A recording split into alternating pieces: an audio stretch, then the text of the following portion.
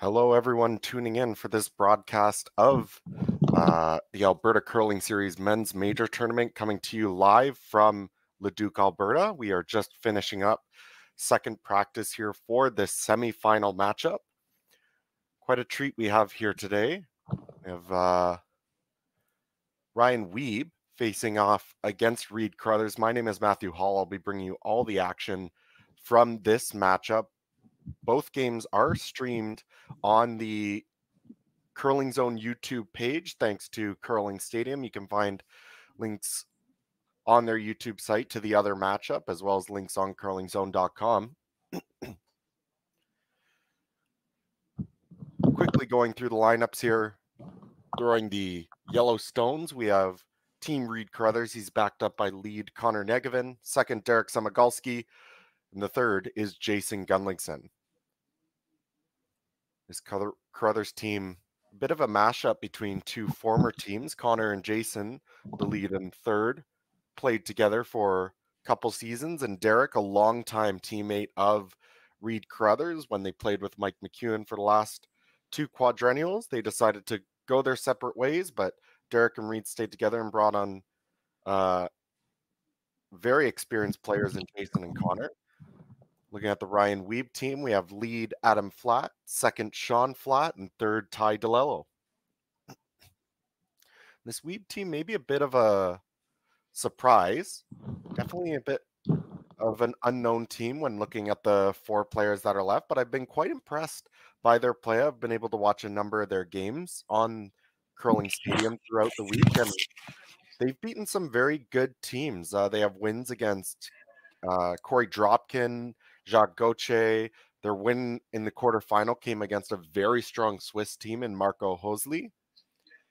And so they're on a bit of a roll. And looking at how Carruthers came into this matchup, they had a bit less of a successful triple knockout bracket. They did have two losses against Jacques Gauthier and Aaron Sluchinski, but were able to rattle off a number of wins to get themselves through the Seaside qualifiers and finished off with a very strong win against Riku Yanagasawa out of Japan in the quarterfinals. So they come into this semifinal. This will be Carruthers' 9th game played this weekend. It will be Team Wiebe's 7th. And because of Ryan coming out through the B side and Carruthers coming out through the C side, Ryan Wiebe did have the choice of hammer. They chose to take the final stone here in the first end, so advantage Wiebe here to start. So we see here the lead for Reid Carruthers, Connor Negevin. They're not going to waste any time attempting to throw up a center guard here.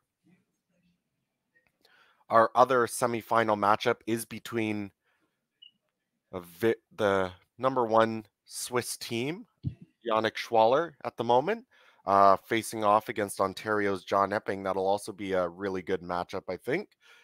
John faltering a little bit in his first couple events, failing to qualify, but on a 4-0 roll here, and Yannick Schwaller came through the B side.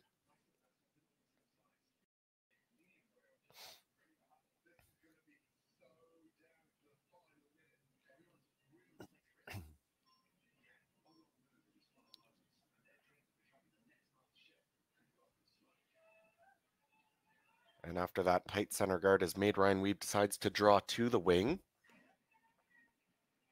as that comes to rest. About back corner of the 8-foot. Not much of a surprise here. I think this Reid Carruthers team, obviously much more experienced than this young Wiebe squad out of Manitoba. And so not surprised that Ryan wants to play to the open side of the rings, maybe keep things a little bit cleaner for a little bit longer in this game.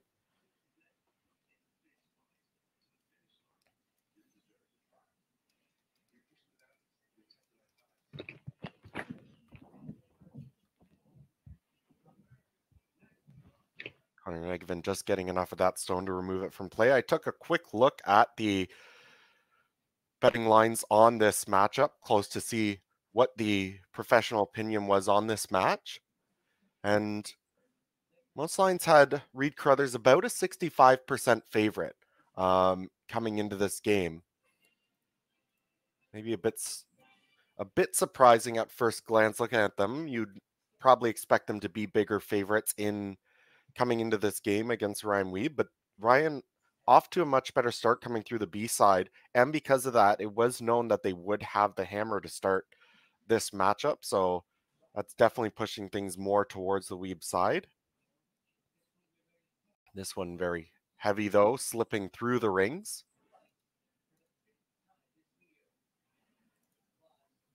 And so now the free opportunity for Reid Carruthers to draw around this guard and force the issue against Ryan Wiebe, and he'll have to decide whether he wants to continue playing or try to keep things open. The second for Reid Carruthers is Derek Sumagulski, longtime teammate of Reid's for a number of years, going back to even their junior days.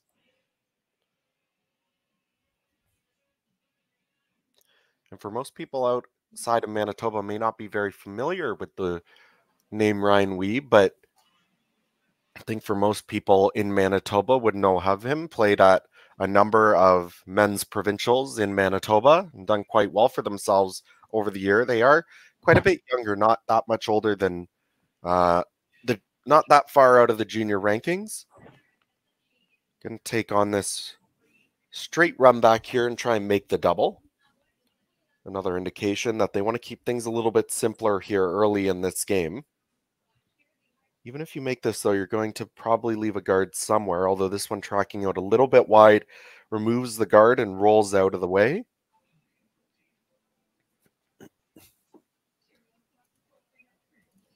And I think we'll see Reid just call to replace the center guard. It looks like he will.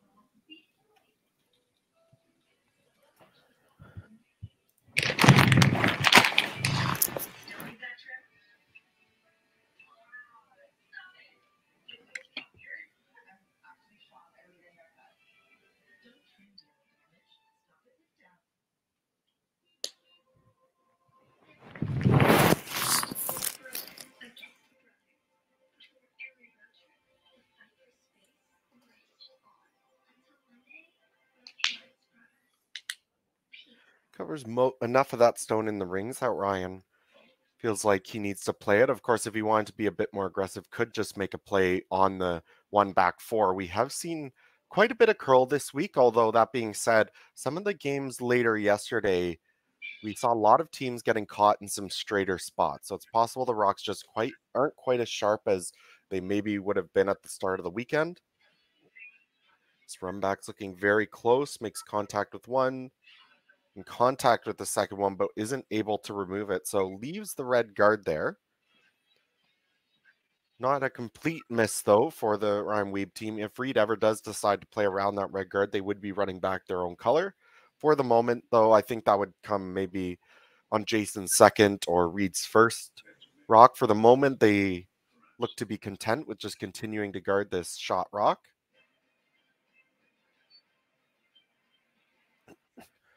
Jason Gunlickson, of course, plenty of experience on his side, the 2020 Manitoba men's champions. And because of the COVID-19 pandemic, they were selected to represent Manitoba at the 2021 Brier as well. Maybe not quite getting the success they would have liked at those Briers, finishing in 2020 with a 5-6 record and then a 6-6 record in 2021. To make some waves here with this new team. Manitoba is going to be quite the battle, I think, this year. We, of course, have this team here. Mike McEwen has vacated a spot as he moves to Ontario, but that spot gets filled right away by Matt Dunstone's new team, who will be very solid. As Jason makes this guard pretty good. It'll be interesting to see how long Ryan decides to play these runbacks. I think we'll see at least one more, or possibly the double peel here. It's like he is looking at the double peel. Problem with this is, of course, because the red is slightly higher, you have to hit this one first. Now, this isn't a difficult double peel, but you're always hitting the rock that isn't really as much of an issue to you first. If you ever hit it a little thick, you might miss. Now this looks to be a little wide, gets one, and pretty good. Actually, just misses that red stone. I believe he hit the yellow first, but close enough that he's able to wiggle through and move that red stone out of the way. It is in the path of that out-turn draw to the button, so it's something that Ryan might have to contend with, but for the moment gets it far enough out of the way that he's probably not worried about it. If he ever has to draw down to that yellow stone with the in-turn, I'm sure that's something he's confident in.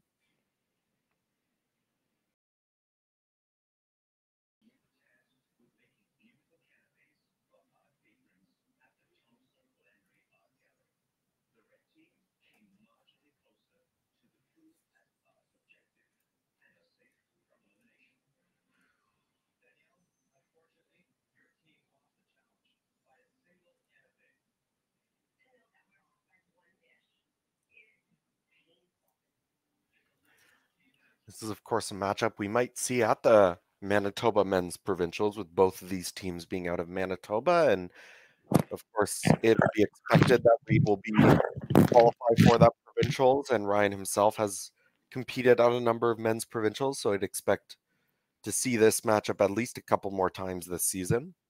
Going to take one more crack at this.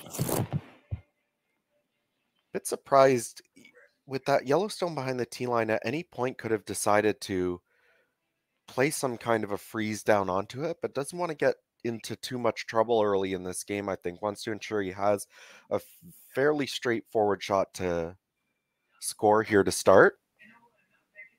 Reid now, of course, going to try to basically guarantee his force here by drawing around this red guard, and if he makes it very good, you'll likely see Ryan attempt some kind of run back or freeze, depending on where Reid ends up. Doesn't really do him much to hit the shot stone at the back of the button. If you're going to get forced, you might as well try hard for your 2, or possibly a blank by removing a number of rocks.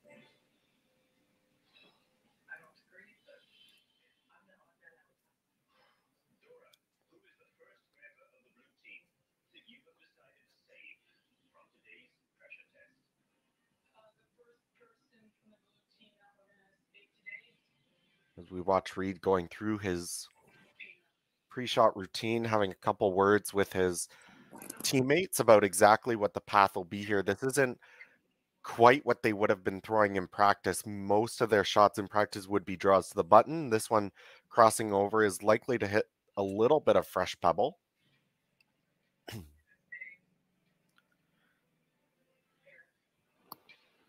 So we watch the sheet rock go down from behind. We have Connor Negevin on the left, Derek Somagalski on the right.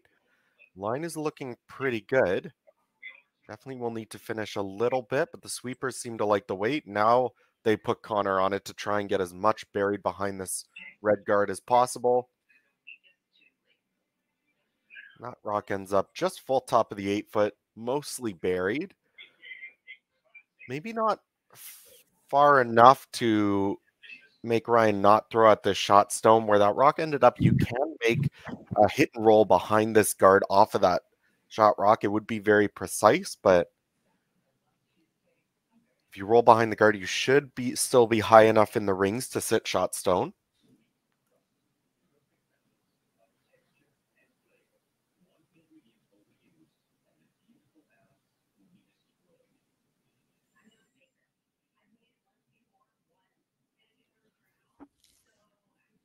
First stone of this first end now coming by Ryan Wiebe. Attempting the in-turn hit and roll. Flat Brothers on the broom. Definitely need to make this curl early, though. Maybe getting out a little bit wide. Would like to at least stick around for shot and make Reid play it. And they will just get that one turn too far. You may see Reid play this rock regardless. There's not really a good place to draw. You could try and sink around that yellow stone again, but you'd be risking the opportunity of leaving maybe a run back double for a multiple points. So I couldn't tell exactly what the call is with this room, it probably could be either. Likely just hitting this redstone, and there's the indication by Jason Gunlickson. They are going to attempt to remove this rock, stick right there, and force Ryan Wiebe to draw the 8-foot for a single point.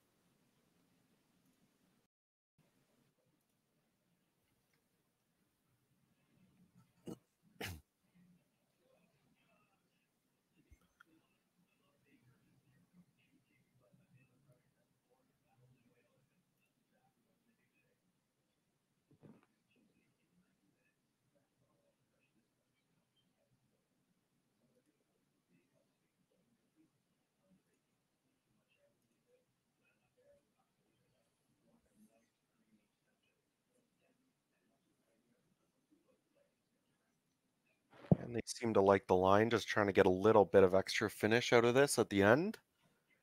It will come up to the nose, make contact, remove that red stone.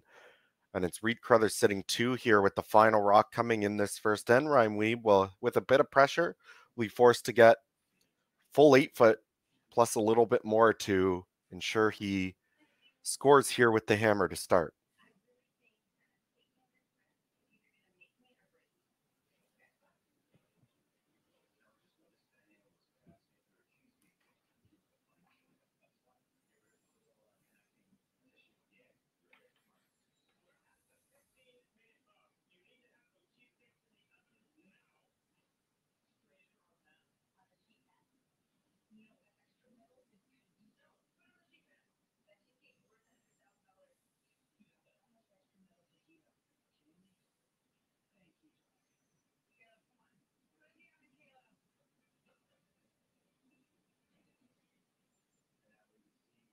Sweepers are staying off this one, watching it as it comes into the rings. Definitely has a little bit of extra gas behind it. Will it dig in time? And no, that'll slip right through. Big miss there by Ryan Wiebe. It'll be a steal of 2 to start this game for Reid Carruthers. He will take a 2-point lead, 2-0. We will take a quick commercial break and we'll come back to you at the start of the second end.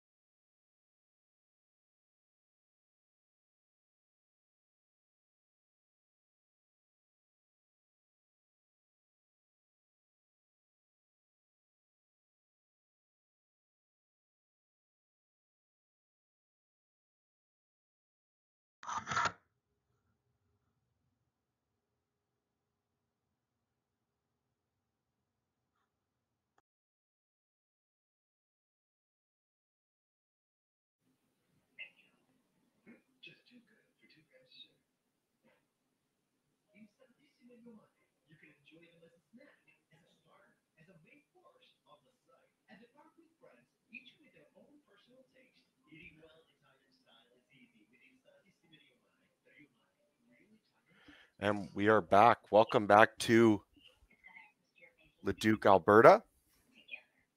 here for the Alberta Curling Series Men's Major Tournament.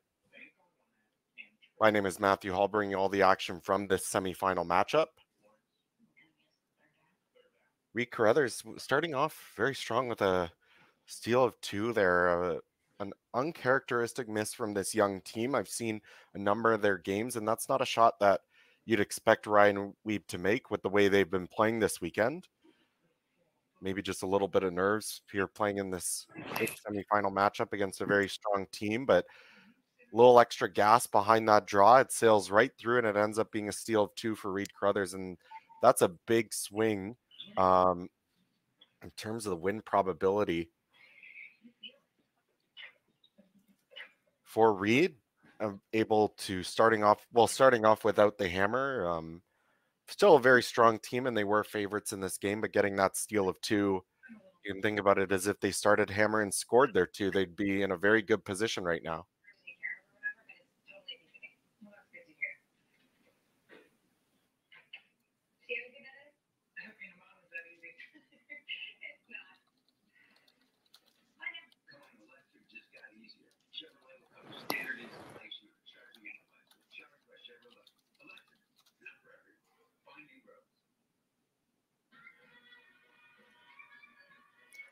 We see a pretty good hit and roll there by the Wiebe team. Maybe would have liked to go a little bit farther to get pretty close to the center, but for the time being, it forces Reid to play it, and that keeps play away from that center guard. And if you ever, even if Reid does roll behind the center here, he'll likely be behind the T line.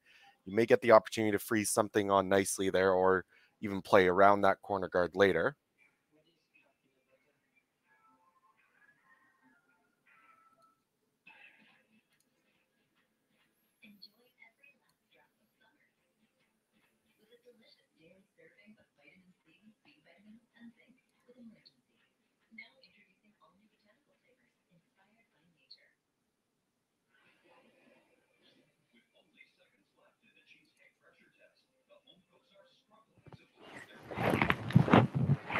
Reid not getting the role that he would have liked, and now this is what I was sort of alluding to. Now Ryan has the opportunity to possibly play this Yellowstone, flop behind the corner, and get something going. He really would like to get his points back sooner rather than later here in this game. You'd like to get that 2 back and keep this game under control. If you only get 1, being down 1 without, it doesn't really feel like a big difference looking at the scoreboard, but it is huge, especially at this level. It's not a position you ever want to find yourself in. That's where you sort of don't have control of the game. Now this one looks pretty good. Does remove the stone. Does a tiny little bit of a flop, but not much. This should be mostly accessible here for the Carruthers team once again.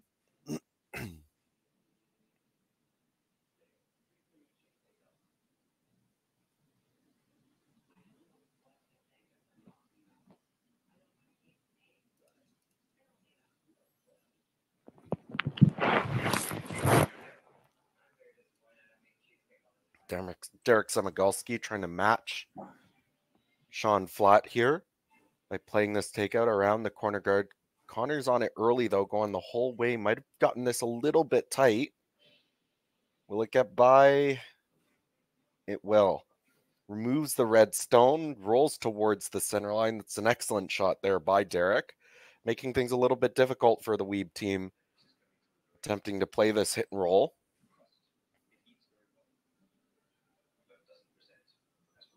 Of course, this is a position where you could theoretically ignore that Yellowstone if you wanted to. I don't think we would see Ryan's team do it since it is still a little bit early in the game. You could just draw around that corner guard and try and set something up, but I think you'd only take on that risk if it was a little bit later in the game and you sort of had to press the issue a bit. For right now, they're still going to attempt this hit and roll.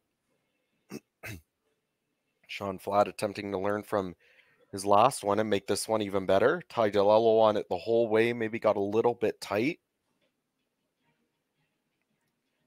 Makes contact and rolls. An excellent shot there by Ryan Wiebe, by Sean Flatt, excuse me. Looks like he was able to roll right underneath that guard. Not sure how much is accessible for the Carruthers team. He's taking a look at it, so it might be slightly visible, but it might be easier to play the run back.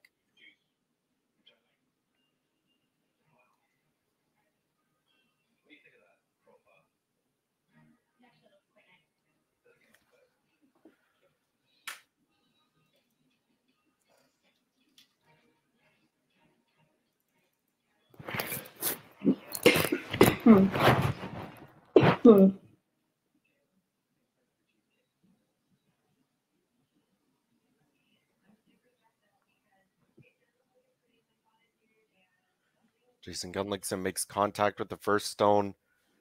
Doesn't remove the second red rock from play. One good thing is he does roll onto the center line, jams it on the other stone, moves the yellow rock to a corner guard. We'll likely see Ryan Wiebe attempt to utilize that new corner guard now for them.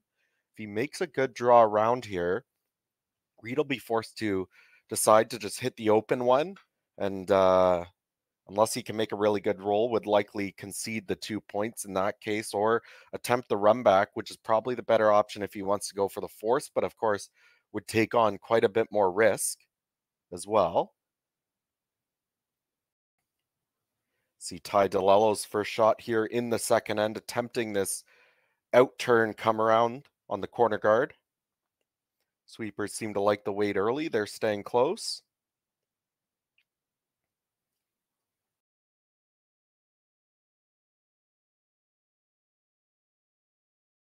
And this seems to have plenty of line. Now they get Sean Flatt on it to try and finish this stone behind the guard. And we saw this quite a bit last night. The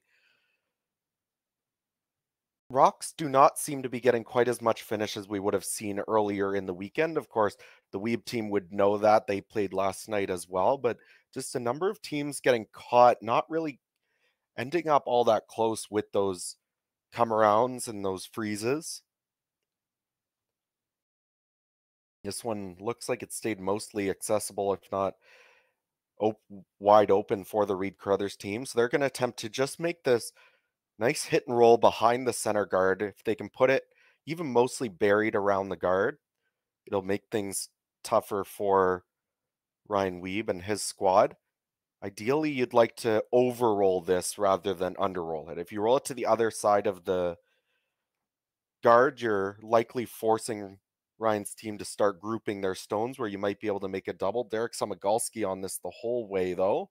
Gets it by the guard. Makes contact, removes the red stone, sticks around pretty close to where it was. So I mean, now Ryan can still attempt to hit this stone, and even if he can't get around that corner guard, he's keeping his red rocks separated, and it'd still take a few more nose hits for them to leave a double for the Carruthers team. So as long as they keep this red rock on this side of the sheet, would definitely leave the opportunity for Reid to make a nice hit and roll at some point, but at least you're keeping the red rock separated, and that's how you're going to generate a deuce.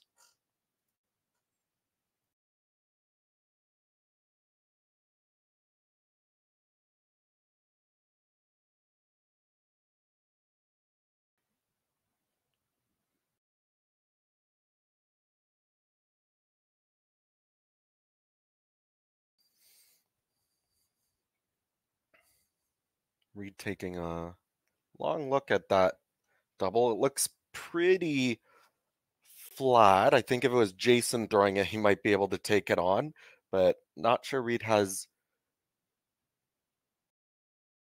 quite as much of an upweight ability there. He can throw it quite hard, but that double would be really flat. But even if you can roll to the other side of the rings, kind of like Jason's saying here, if you roll to the other side of the 8-foot, then in all likelihood, Ryan would have to leave you some kind of a double. So I think the call here is to roll either pretty much anywhere from right behind the guard to all the way over to the other side of the 8-foot. Definitely need to stick around for shot.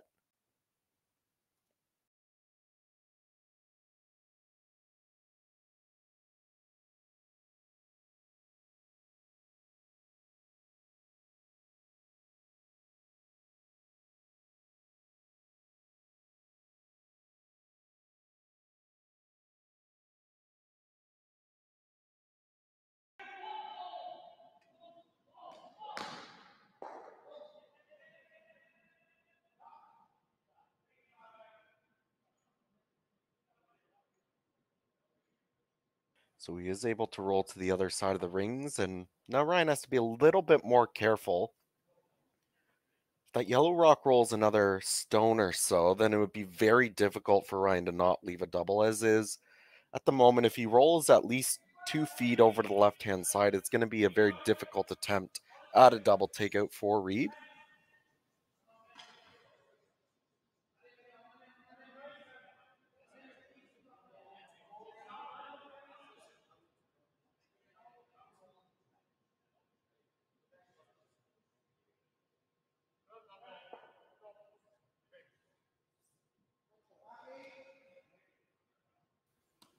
So first stone here for Ryan Wiebe in the second end of play here. Looking to make a hit and roll towards the center line and not leave an easy double for Reid Carruthers to get out of this end. Getting Sean flat on it to try and get some curl. Unfortunately, is only able to just hit it on the nose, and this is a pretty easy double for Reid Carruthers, I would think. Just about a half rock on the high side should remove both red stones, and then we'll likely see Ryan just play the hit for the blank. So had the opportunity here, the Wiebe team, to come back after giving up that steal of 2 in the first end, but unfortunately there was doing pretty well until that shot and just wasn't able to get enough curl to separate these stones quite a bit.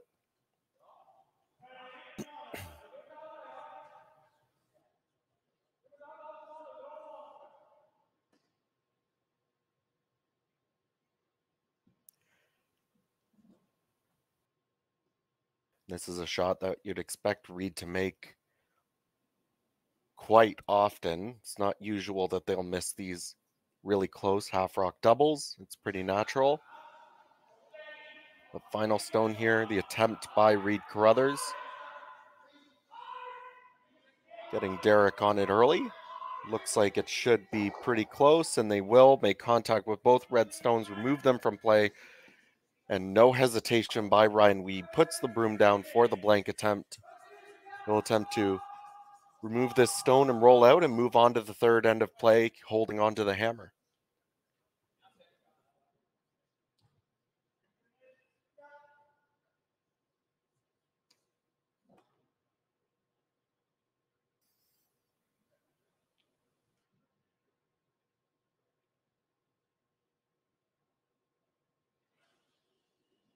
Final stone here in the second end, looking for the blank attempt is Ryan Wiebe. Have Adam flat on it, trying to hold it straight. He'll make contact, roll out of the rings. It will be a blank. Reid Carruthers holds on to his 2-point lead. Score after 2 ends of play is 2-0. We'll take a quick commercial break, and I'll be back with you in a few moments for the start of the third.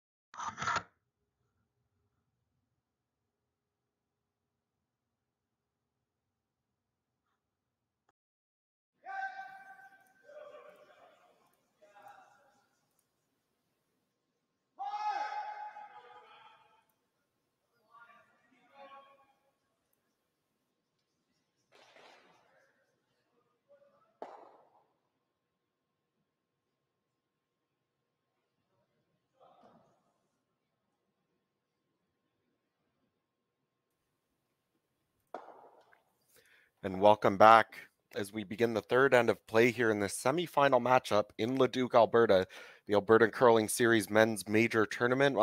My name is Matthew Hall, bringing you all the action from play here. Of course, we saw Reid Carruthers getting that steal of 2 to start the game, and Ryan Wiebe had the opportunity to get his to that end, but unfortunately we're not able to avoid grouping up their stones. Reid Carruthers makes the double, and we move on to the third end of play here.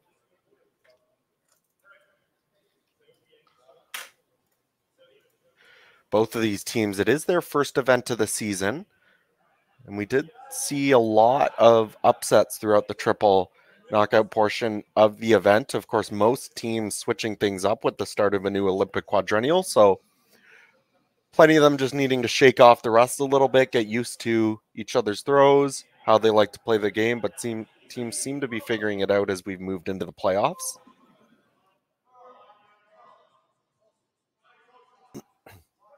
Adam Flatt attempting a hit and roll to the wings on this rock. He will make contact. Will he stick around? No, he will roll out. So free opportunity there now for Reid Carruthers to make this second rock even better, sinking it around this guard.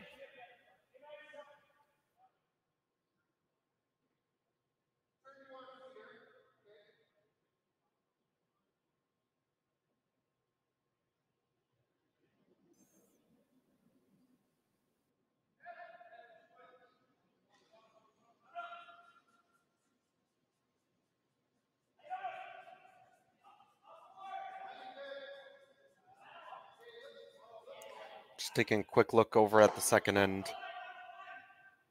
of play in the other semifinal. It is John Epping who took 2 in the second end, so he leads 2-0 over Yannick Schwaller in the third end of play. Both of those teams also looking to book their ticket to the final here.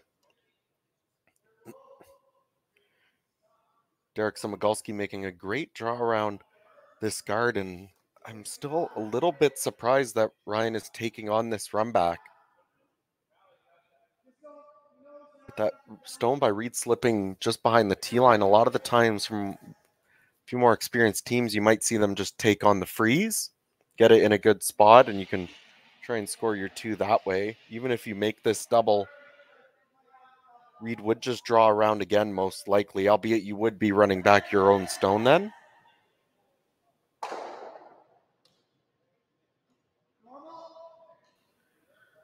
He doesn't make the double. He rolls too far away, and that's just a bit of an inexperienced miss there, I would think. You have to at least be close enough that if you roll at least to a corner guard, it gives you something that you can use. But by rolling out, it's essentially just a wasted shot. Now Reid can just continue to guard this stone, and we'll see if Ryan continues the run back or if he's forced into something a bit more aggressive. Talked about giving up that 2 in the first half was really big for Reid Carruthers against Ryan Wiebe. And you can't wait too long to get yourself back into this game. I know there's still 6 ends of play here, including this one, but an 8-end game can go by really quickly, and if you're not careful, you'll find yourself in a position that you don't want to be in.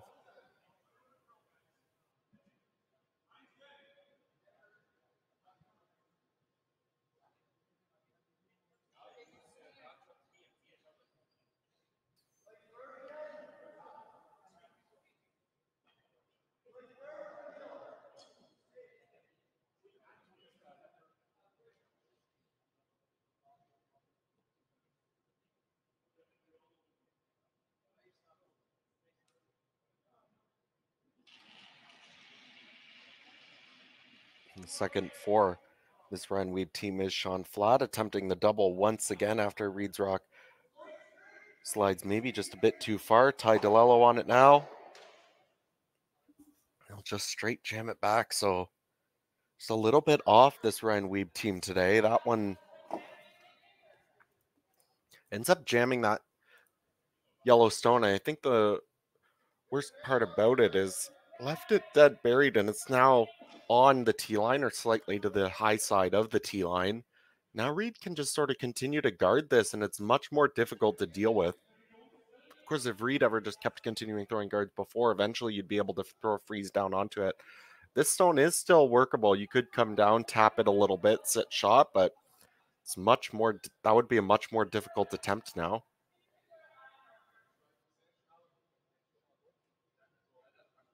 So Jason Gunlickson being asked to throw about a halfway or high guard on this red stone.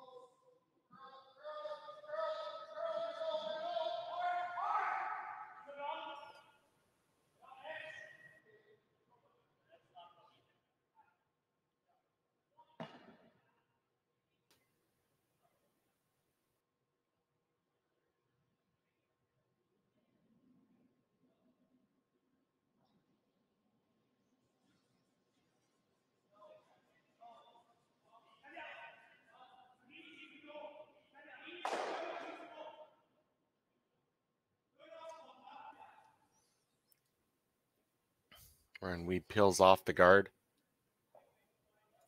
Likely, there's not much thinking here if you're Reid Carruthers. Will just continue to throw this guard, I think, for as long as he can. I don't see a reason that he would need to risk playing another stone around, possibly on the next one he might, or certainly if this is the situation on Reid's last, he would do that to try and sit too. It'll be interesting to see here if Ryan tries to attempt to make any play on that shot stone. It would be very difficult, but in all likelihood, I think we'll try to see them play the double peel one more time. There is a draw to the button available for their point, albeit very tough. Would need to grab basically the pinhole.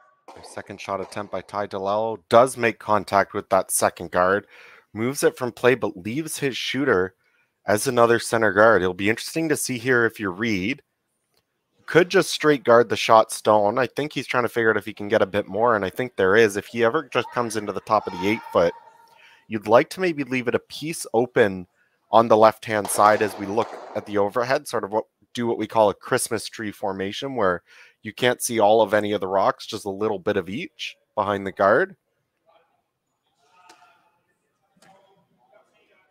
I think best spot here is full top 8 foot. If you can sort of just bite the center line, then Ryan wouldn't have full access to any of the stones. Of course, if you end up a little bit light as a tight guard, as Reid is saying, that would be okay.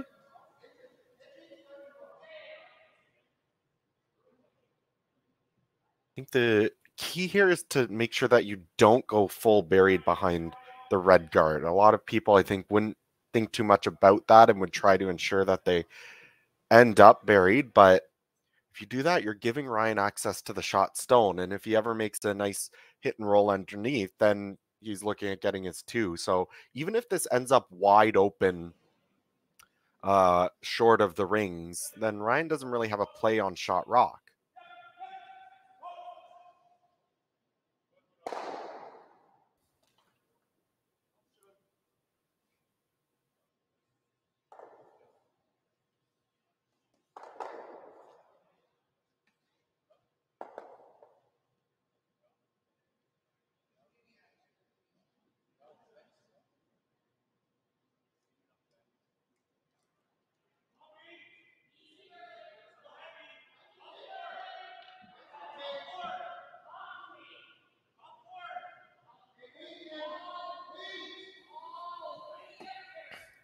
Sweepers seem to be staying very close. They don't mind the weight, I don't think, but this definitely needs to get a little bit of curl for them. Now they've switched to try and just make sure that they freeze this yellow stone, and they do. I think if they were going to freeze it, they would have liked to get up to the nose. The angle that they left here, does that leave Ryan Wiebe the opportunity to hit and roll behind the center guard and make the double?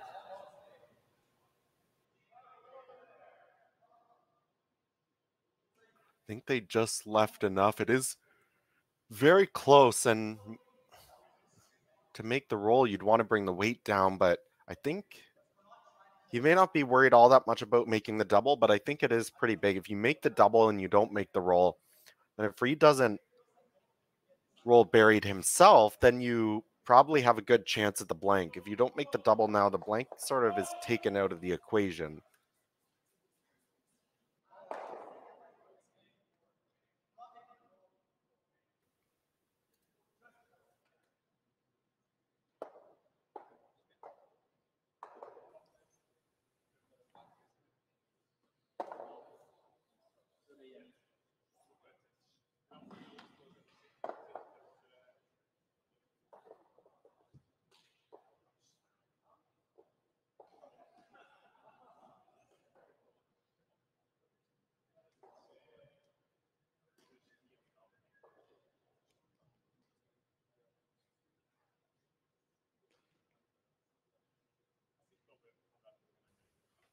With this broom, I think they are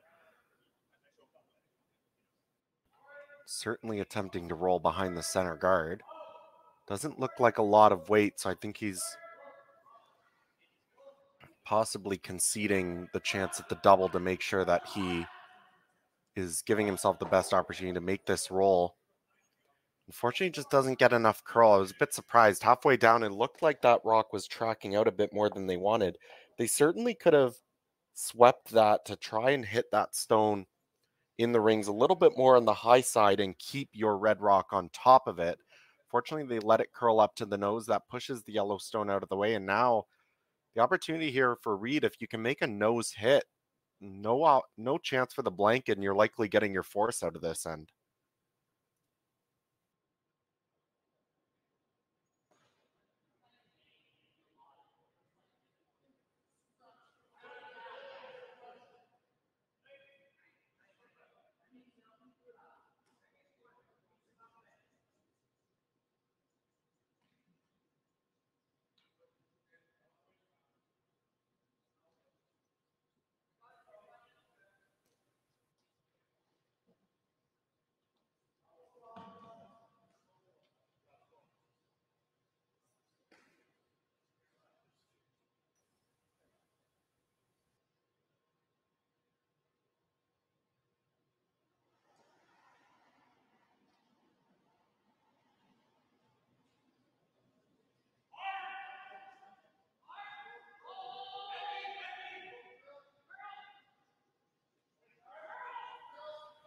And the attempt here by Reid's second stone to remove this red rock from play. Looks like it's tracking a little bit out. Wanted to get Derek to get a little bit of curl there. Where he rolled to, I think there is the opportunity now for a blank. You'd likely have to hit it on the center line side and remove the yellows over the top. I think if you throw it hard enough, you can definitely get your shooter rolling all the way across the rings and out for the blank. Definitely going to attempt it. I already talked earlier about how big of a difference it is being down one without, not a situation you want to be in. So if you have the opportunity for a blank here, I think it's worth trying.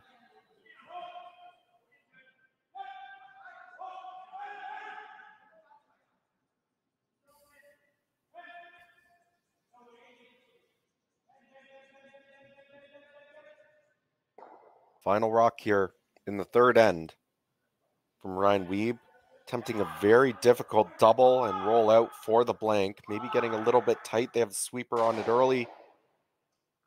Hits it close to the nose, does well enough to get his single point, but mission accomplished if you're Reid Carruthers. Forces Ryan Wiebe to a single point here in the third end. Reid will take a 2-1 lead with the hammer. We'll take a quick commercial break. I'll see you back in a couple minutes for the start of the fourth.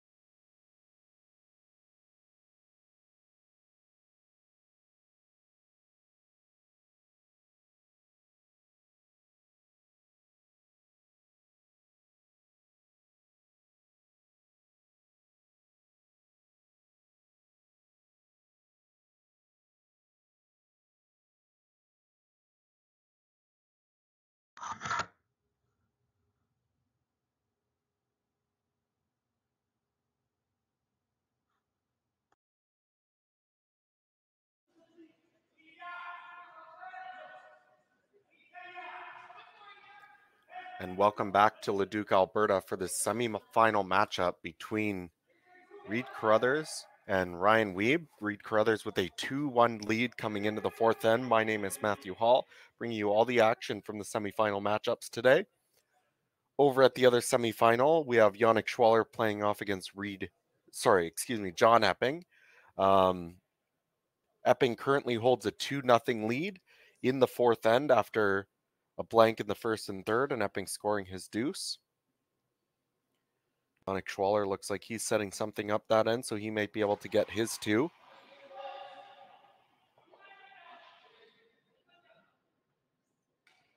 You can watch that other game with Curling Stadium's coverage on the Curling Zone YouTube channel, and you can get links from the Curling Zone YouTube page as well.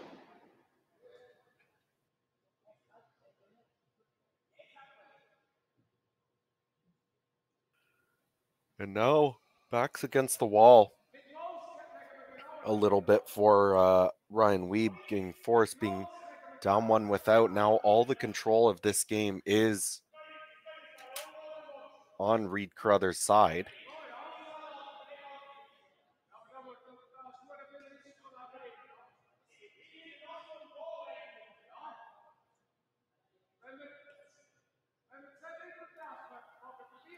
Didn't see exactly what happened to the first stone by Ryan Wiebe, but it is out of play, and now the second guard slipping into the ring. So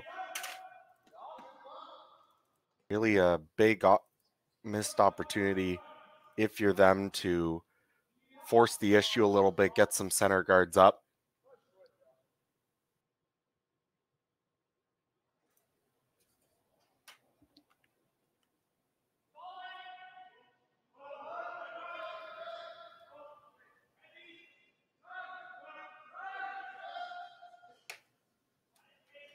Talked about the odds in the first end to open this match. Reid was about a 67% favorite against Ryan Wiebe starting without the hammer, but of course with really a couple big missed opportunities by Ryan Wiebe and now slipping into the rings. It's like most lines are favoring Reid Carruthers by close to 90% here coming into the fourth end.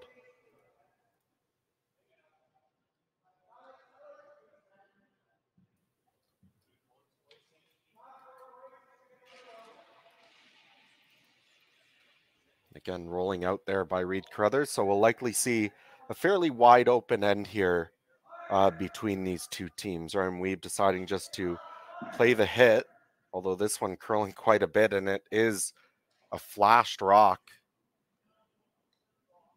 Just not having their A game here in this end. And a free opportunity now for Reid to split the rings once again.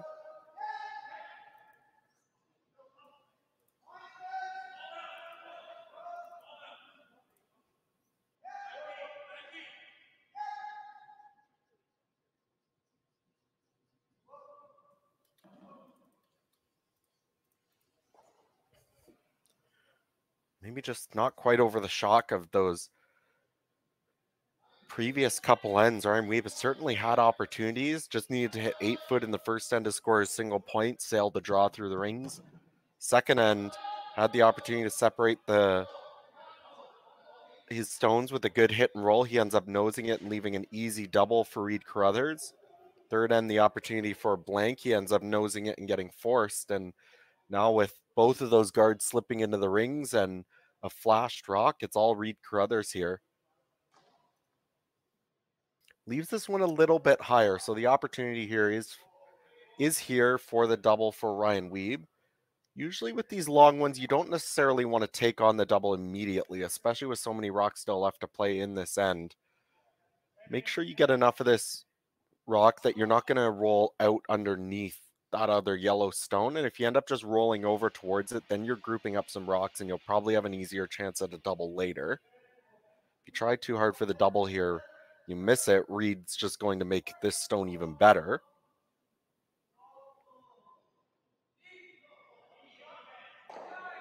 Makes contact with the one, rolls towards the other side of the sheet, rolls into the other yellow stone, and as I said, doesn't remove it, but now these rocks are very close together. Reid would need to attempt a fairly tricky long roll across the rings to get some good separation between these stones and not leave a double back.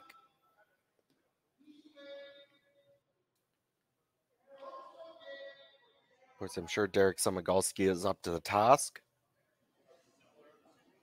Second stone coming from him this end, looking for the outturn hit and roll across the rings. The longer you roll this, the better it would seem. As long as you don't roll out. Getting Jason Gunlickson on the sweep to try and get a little bit of extra curl and a far roll. Makes contact with the one, but pretty close to the nose. There is a fairly easy double here for Ryan Wiebe. You would likely lose your shooter, but with no guards up, probably not too worried about that. Ryan Wiebe likely just imagining that this end is a wash. If he can make this double, he'll play for the blank and try again next end.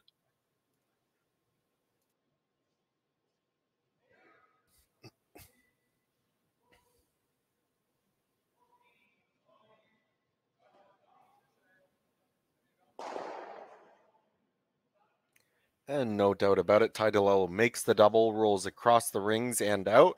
So nothing in play here in the fourth end. We're likely moving towards a blank. And Reid, of course, with the 1-point lead on the hammer, is more than happy to take an end away from Ryan Wiebe. So he'll just call to come into the rings for Jason.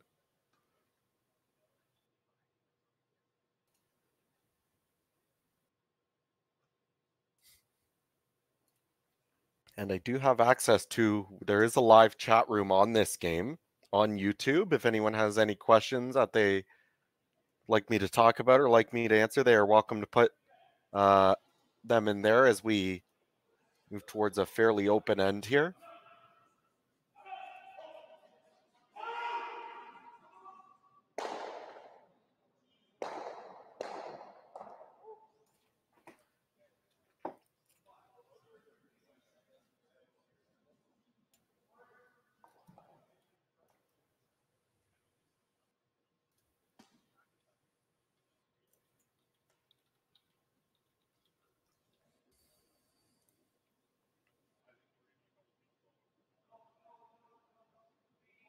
Looking forward at the schedule for Reid Carruthers. They'll move on from this event to the ATP Okotoks Classic happening next weekend in Okotoks, Alberta. And then after that, they will play at the Curling Canada Invitational in Fredericton, New Brunswick the week after that before taking a couple weekends off. And they do have the Grand Slams listed in their schedule. And I would imagine they'll be, especially with a good performance this weekend, be well above that threshold to get the invitation to the Slam. So we'll likely see them at most of those events.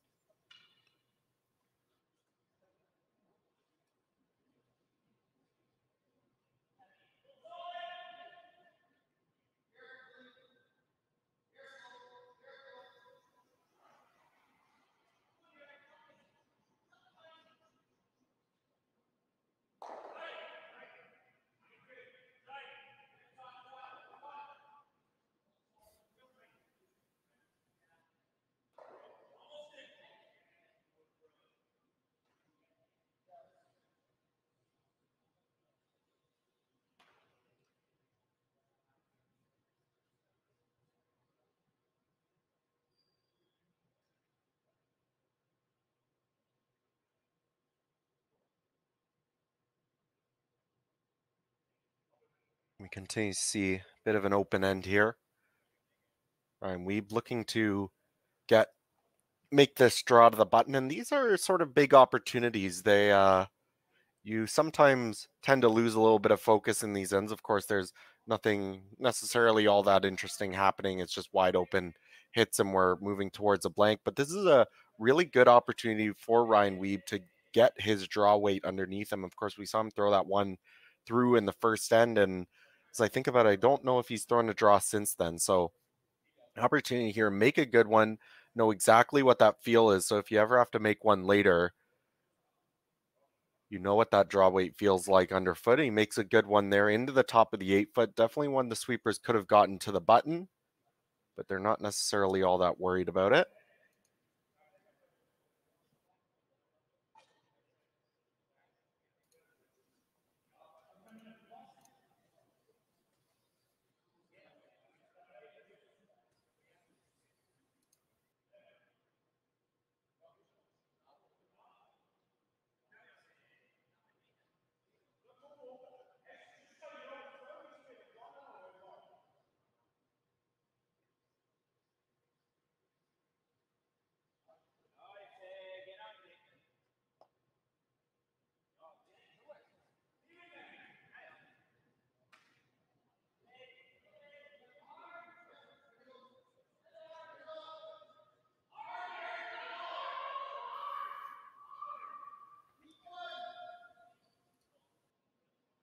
Reid Carruthers removes this stone, hits it on the nose, doesn't get too much of a roll.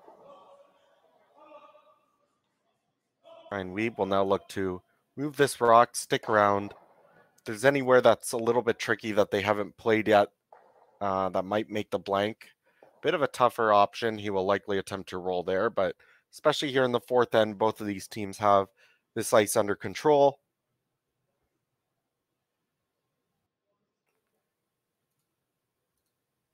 Of course, not only today we will crown a champion for this event.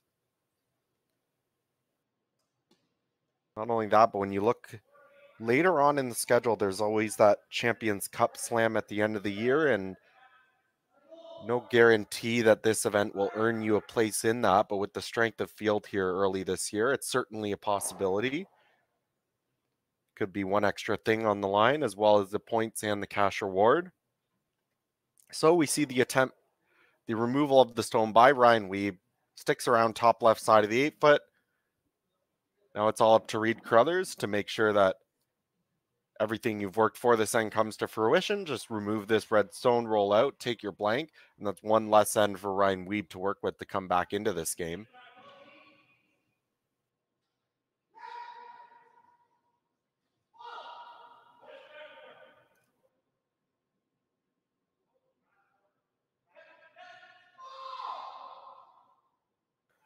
Yeah, Megan, I see in the chat, Tyler Tardy can chug a bottle of water in under 3 seconds. I've seen it myself. I'm not really sure how that came about or how that was something that he just woke up and decided to learn how to do one day, but it is certainly something he can do. Final rock here in the fourth end from Reid Carruthers, looking to make this blank attempt. Removes the red stone, rolls out of the rings, put a blank up on the board. We'll keep the score 2-1 for Reid Carruthers. Taking a quick commercial break before we come back for the fifth end. Reid Carruthers will hold the hammer.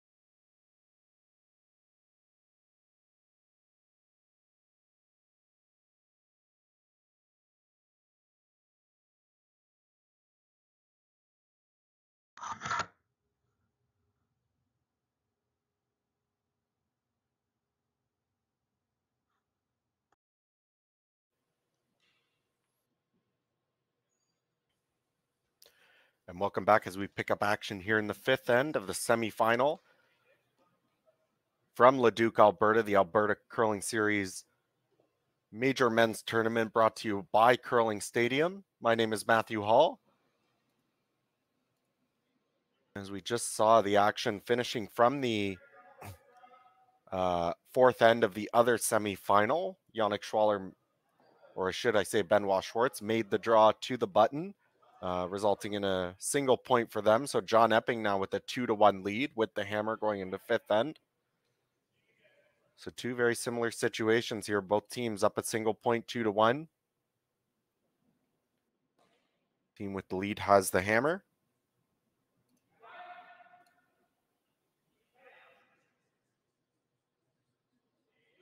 Definitely going to have to force the issue now if you're Ryan Wiebe moving into the back half of this game. You can't really afford too many of those free blank ends for Reid Carruthers. And you see they do get the center guard up here to start. Reid Carruthers wasting no time, asking for a corner guard to go up on the other side, it looks like.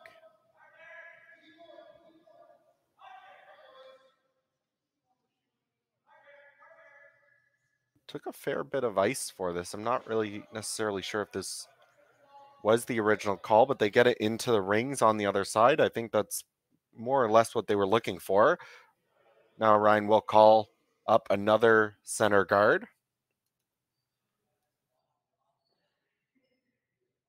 This is kind of what you have to do. You're going to have to start taking on some risk if you're Ryan Wiebe.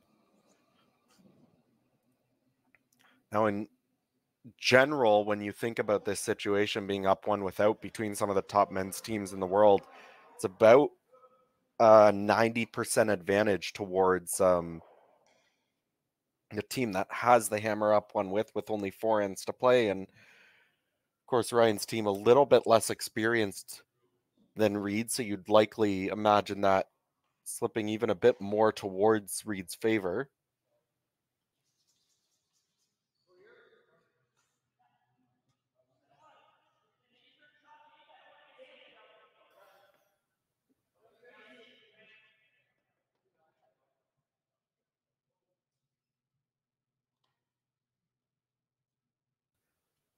Reid now asking Connor to draw around these two staggered red guards. Those guards not quite where Ryan Wiebe would have liked them. They're very close together. It should be a very simple double peel for Reid's team at some point. So he's just going to ignore them for the moment because you can't peel with the five rock guard rule. I would like this to get to the top of the forefoot, although this one tracking out a little bit wide, maybe heavy. Will make just contact with the Yellowstone, push it back into the forefoot. Not the worst outcome there. Of course, quite a bit off with the weight was Connor Negevin on that one. But pushes it to a stone that Ryan Wiebe can't easily access to utilize that Yellowstone behind the tee line. Of course, if you're Ryan, anything behind the tee line is pretty much helping you. There are jam possibilities and stuff you might be able to freeze to later. But for the moment, with these red guards up the way there is, can't really access them. So going to try and get a rock in a very good spot here. You know that Reid's going to walk up and likely make the double peel on his next one. So you need to make sure that this stone gets to a good spot, because you'll likely have to just continue to guard it for a little while after this.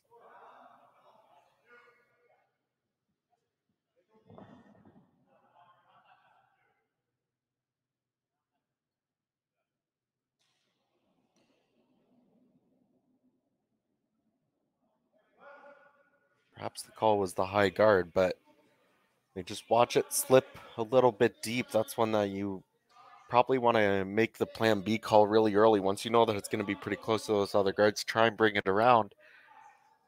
As is with how close these rocks are, there's certainly an easy double peel, possibly even a triple if you can hit it in the right spot. Hit that top red stone over across the face of that middle stone. You can likely get all the reds moving, at least move them off the center line.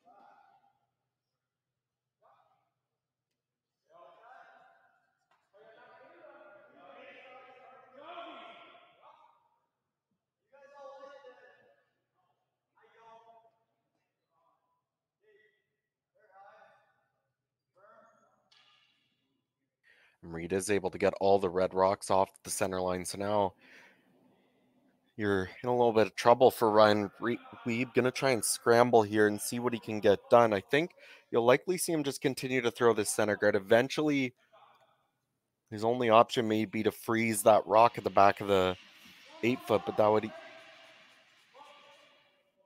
He's gonna make the double here. This is actually maybe a bit surprising. I know what they're thinking, to try and get the blank and move on with the rest of the game, but you don't have a whole lot of time left. I mean, there's only 4 ends left. You waste one here, you give Reid the hammer in the even ends, and then you're basically fighting down a point with 2 hammers to 1 for the other team. It doesn't really make a whole lot of sense, I don't think. I thought they might have just attempted to toss up the guard for a while before freezing that back 8 stone and attempting to force Reid that way. Blank here is really not good for the Wiebe team.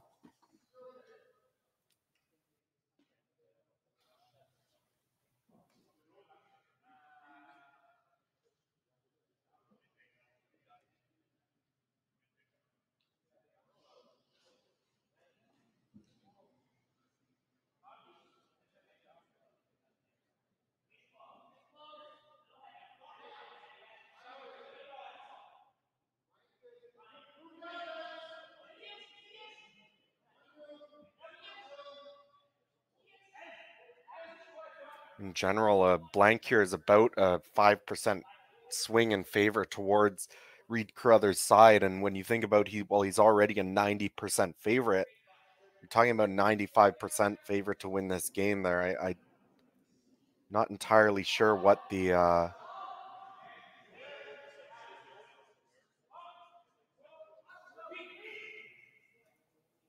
process was there for the Ryan Wiebe team. Regardless, they're in it now, so now there's really nothing else to necessarily play for other than the blank. He's going to attempt to make this double here across the rings. Control the weight so that you're never really rolling out over top of that other yellow stone. Even if you just roll sort of on top of it or roll into it, you're grouping the rocks, you'll have the chance for the double later. Does roll towards the rings, makes contact, spins off the top of that yellow stone, but I think that's a pretty good job done for Ty DeLello there in this end. Going to be very difficult for Reid to keep these yellow stones separated where he doesn't leave a double, but once again, he's going to be pretty happy with a blank. So I think he's sort of playing with no pressure here necessarily. Calling for Jason Gunlickson to remove this redstone. I think he'd like to maybe hit it fairly close to nose, maybe roll a little bit out towards the wing. Of course, if you read, the 2 is still much better than the blank, so we'll likely continue to try and separate these rocks and have a good chance at the blank.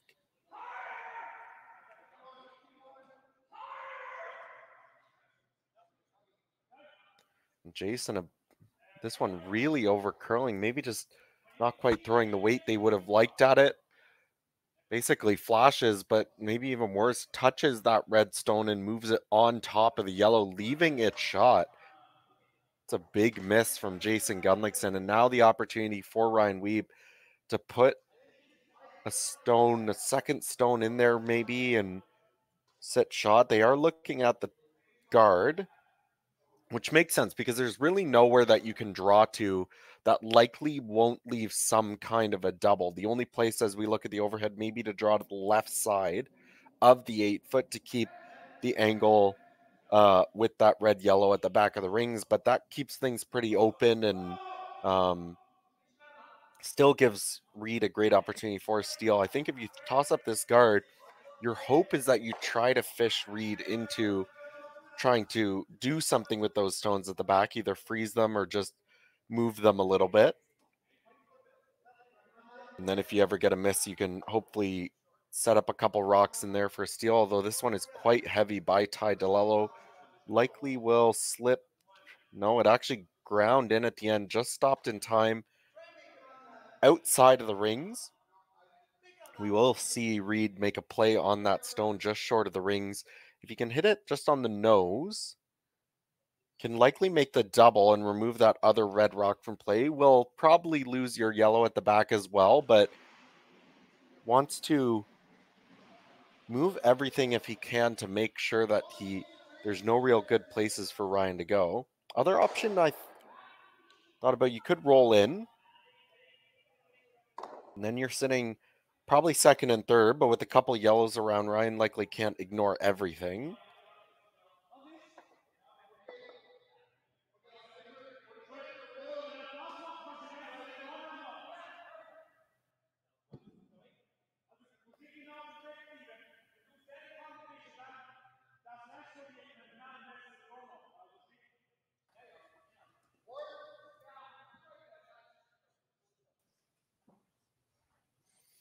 So it looks like they have decided on the hit and roll, and I think this is a good call. The problem with trying to make that nose double, the run back double, you do just leave another guard up, and Ryan Wiebe could make a draw even better around it. With this one, if he rolls in, as I said, it would have to take some pretty good bravery for Ryan Wiebe to ignore both of those Yellowstones sitting around, so he'd likely have to hit something. This one tracking a little bit straight, makes contact with the guard, but will roll through the rings, leaving Ryan Wiebe sitting one. No real hesitation. He has the broom down, and it looks like he's going to try and throw that guard one more time.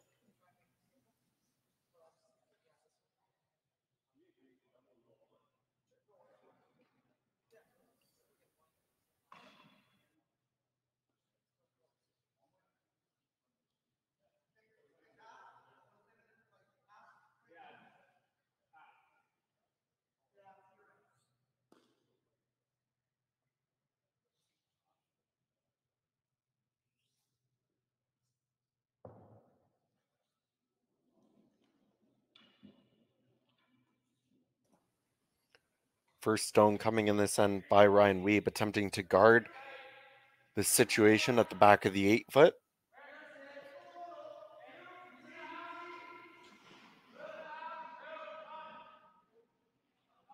Now you might see Reid Carruthers attempt to make some kind of play in the rings if it's available. Of course, if you're going to get forced, you'd rather be forced to two. So if there's any opportunity to set something up, not necessarily that he needs to make a play on those rocks at the back. If he sinks a good draw around somewhere, could utilize that for a second point. And I think that's what they're looking for. Or at least first indicated he looked at the draw to the top of the 4-foot. I thought that might be the play here. You could play the out turn and come down to that situation at the back of the rings and try to unlock that freeze. But in all likelihood, you just see Ryan Wiebe follow you down, freeze onto it, and get his force. I think if you go top 4 here, that's probably your best chance. Yes, you might leave a run back for Ryan, but with those stones at the back of the rings, it's certainly possible to get a jam. So it looks like they're going to try and draw to the top of the 4-foot. The broom coming down just inside the middle of the 8.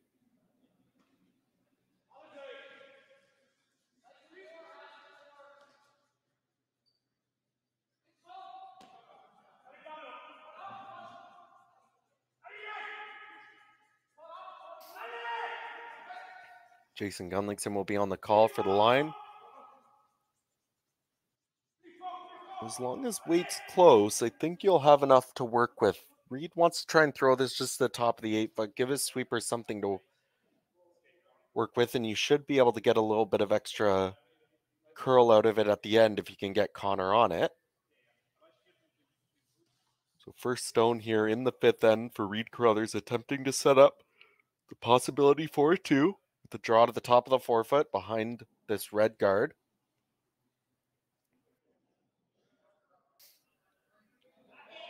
He releases it. Sweepers haven't put their brooms down yet. They might think it's a touch solid. Derek staying really close. It's definitely getting quite a bit of curl. May have to go for line here. Now they're on it to make sure they try and get by this red guard. They will. And the sweepers will just watch it right down to bite the top of the 4-foot. That's an excellent shot there by Reid Carruthers. Great placement. Makes things very tricky for Ryan Wiebe. Looks like he's going to attempt to draw around that stone Reid just threw. One of the good things with this shot is you don't necessarily have to be dead buried. With that situation just in the back of the 8 foot, always the possibility of a jam if Reid decides to make a play on it. So even if you're just a piece buried full back of the 4 foot, Reid would need to be very careful with how he decides to throw his last stone. I believe if a rock ends up jammed directly onto that red stone back of the 8 foot, it's possible it could still end up scoring.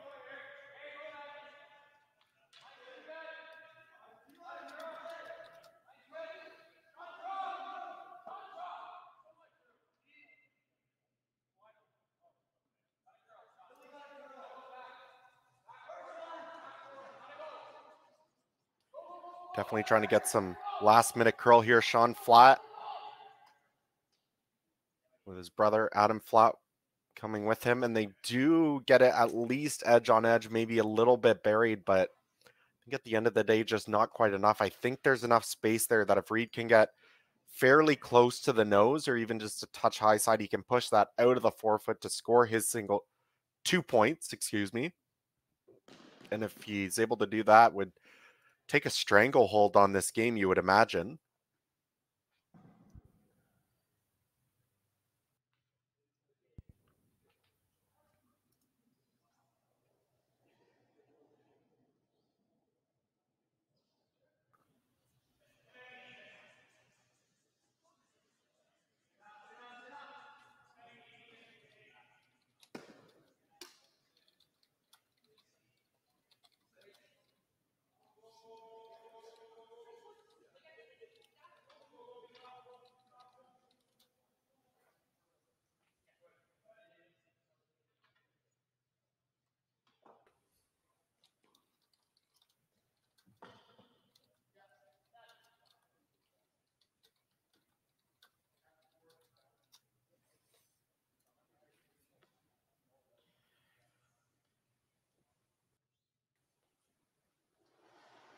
And will be the attempt here by Reid Carruthers.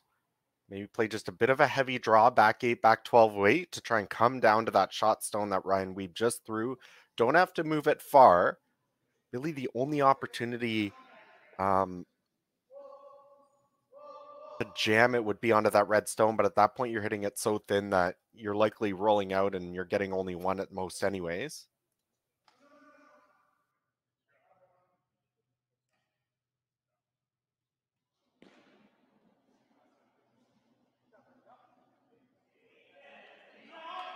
So final rock here in the 5th end by Reid Carruthers. Attempting a delicate little tap for his 2 points. They have the sweepers on it early, maybe trying to hold the line. They seem to like it now. Now they've switched to get Connor on it, get some last finish. They're going back and forth. Means they're probably close. They'll watch it in at the end. He'll make contact with the red stone, push it out of the 4 foot, score his 2 points. Reid Carruthers will take a hold on this game, a 4-1 lead after 5 ends. We'll move forward to the 6th with a quick commercial break, and I'll see you as they get started.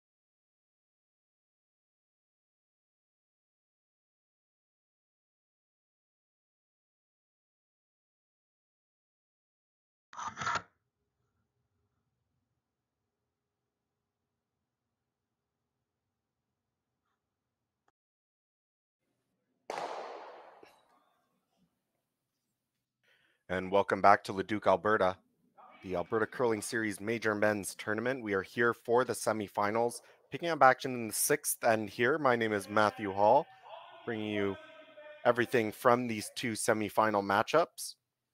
Quick update on the other sheet. Epping got his single point in the fifth end, so he holds a 3-1 lead over Yannick Schwaller in the, what I believe is the seventh end of play for them. Or in the sixth end, my apologies. Here in our game, there's really no other options. You're running out of time if you're Ryan Wiebe. You're going to have to start forcing the issue and take some risks. And because of that, Reid just throwing 2 rocks into the rings. I don't think Ryan can afford to play a hit on them this early in the end. So he will toss up the second corner guard. We'll likely see Reid guard the situation in the center, maybe sink another one around. And then it'll be up to Ryan. He's going to have to take on some tricky shots, try and force some good angles for himself where he's able to at least come out of this end with a deuce. Most paths to victory for Ryan have to include at least 2 points here. Get himself within 1, force Reid in the seventh, maybe get a 2 and 8 to tie it up, and then you talk about stealing the extra, but that's no gimme.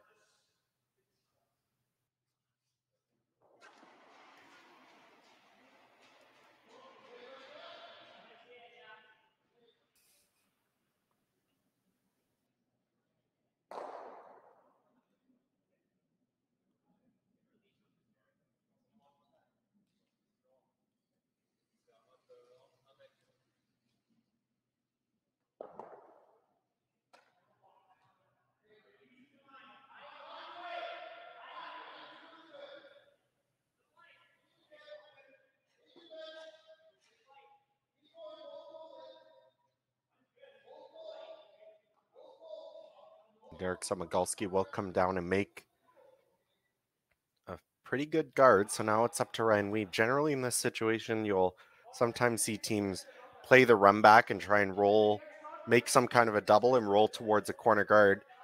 It is possible that shot stone on the forefoot is accessible. You could hit that and roll towards the corners and try to utilize your corner guards early.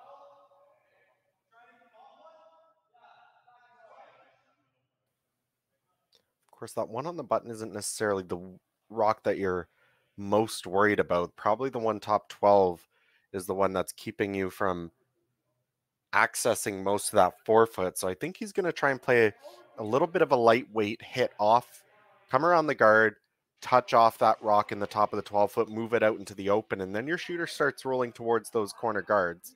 If you ever throw it a little bit heavy, and sail by, you would be able to get the shot stone as well and try to come out with the same outcome. Sweepers are staying very close now. Ty DeLello on it to get a little bit of extra movement at the end. Makes contact with that Yellowstone at the top of the 12-foot, rolling towards the side of the sheet, and that is an excellent shot there by Sean Flatt. Rolling behind the corner guard. Those corner guards with plenty of separation too, so there's no real easy double peel here for Reid. Likely will just make the single peel, continue to move on, and Ryan still has some work to do, but that's a great start on the path to scoring multiple points this end.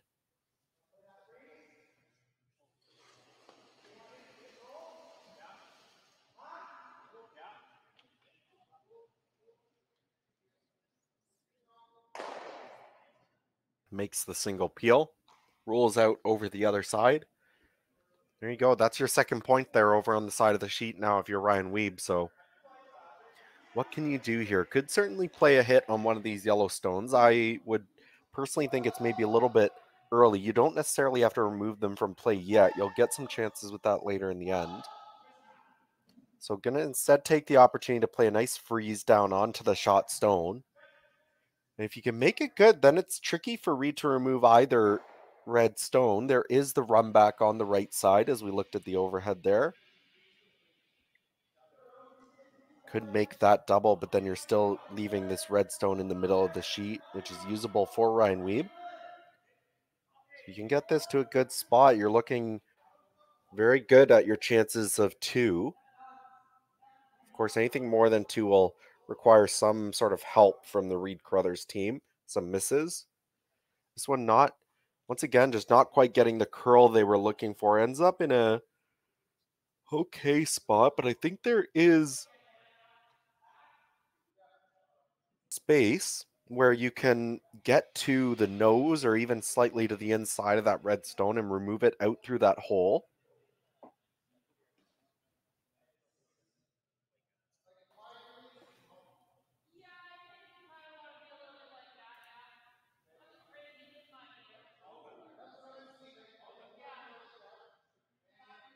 If you're Ryan Wiebe, you would have liked Sean Flatt to get a little bit curl, maybe come a little bit deeper in the rings there for you.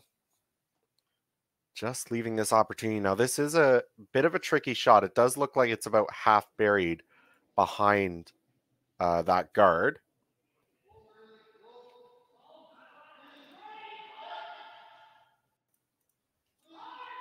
Jason Gunlickson going to try to utilize a nice lightweight hit. As long as he gets by the center guard, he should be pretty close. And they do a great sweep there by Connor Negovin. Holds that stone, gets it by the guard. Don't remove that red stone from play, but roll to a fairly good spot, I think. It's difficult to tell. I think they actually might have rolled into the open. So is there the opportunity here for Ryan Wiebe to start making some doubles and try to bring that both of those red stones into play? It certainly looks like he might have some kind of a play here.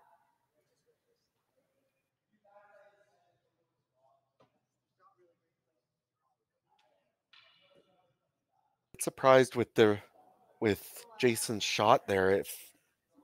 If they had that much room to get by the guard, I'm a bit surprised they didn't throw a little bit more weight to ensure that they got rid of that red stone. It could have been that Jason was just a little bit light. We don't have access to the microphones on the ice up here in the booth, so we couldn't hear the discussion. Leaving that red around certainly gives Ryan a lot more leeway to work with than I think you would have liked to.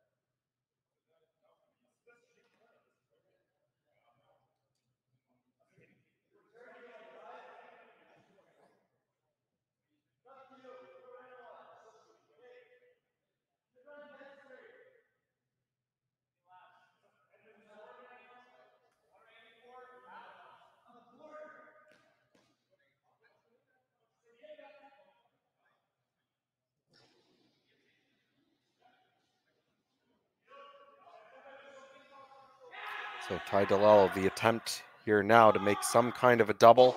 Gets one, gets two. That second Yellowstone makes contact with that other red on the other side of the sheet. Thankfully doesn't remove it from play, so there are 3 reds sitting around. I think would have liked to at least get rid of 2 of those yellow rocks. Maybe hit that first one a little bit thick. Wanted to get a little bit thinner and roll into the crotch between those other 2 yellow stones.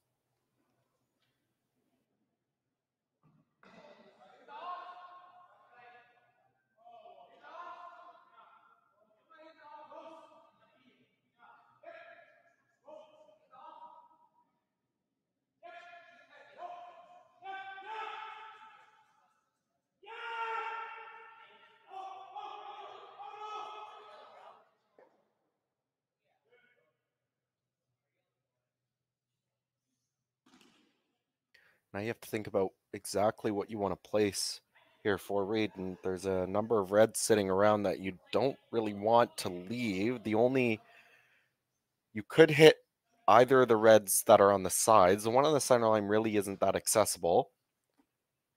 Thought he might nose the one in the 4-foot. Looks like there isn't any easy double for Ryan Wiebe if you do that. Could also hit the one wide in the rings, and you have a lot of space to roll with, but you would certainly need to roll towards the 8-foot.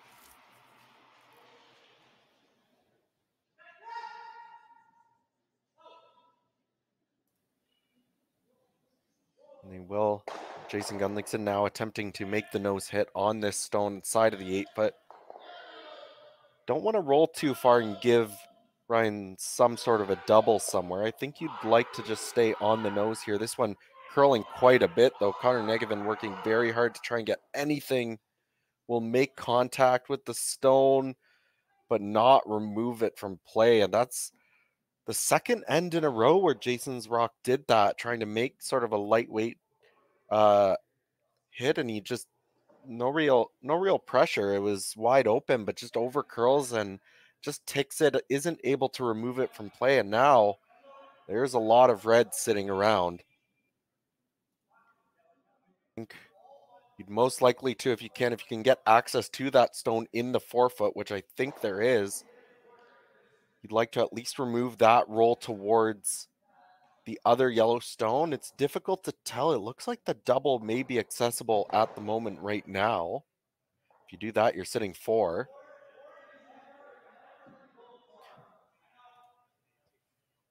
Big opportunity here for Ryan Wiebe. If he can even just convert a 3 here, it would turn this game around, you would think. Likely would still be advantage Carruthers unless Ryan could crack a 4 here.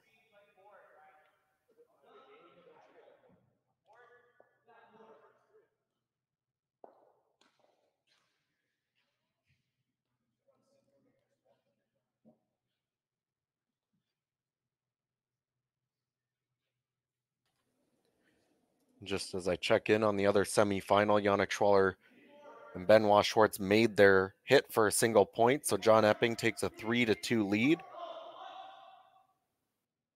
Going into the 7th end of play over there with the hammer. They're on this now. Did this make a move on them? They make contact with one, roll towards the other yellow stone. Weren't throwing enough weight to remove it from play, but such a great angle over on that other side. That red behind the center line isn't easily accessible. You can't really go after the red that Ty DeLello just threw. You can if you're Wiebe and remove that yellow stone to sit a bundle. Reid has to be very careful here. Danger brewing for the Carruthers team. I think we're going to see a fairly lengthy discussion here to see exactly what they want to try and do. There's really no useful shots here. You could try and draw around everything in the center, but if you ever don't make it perfect, you leave something for at least 3 for Ryan Wiebe, you would think.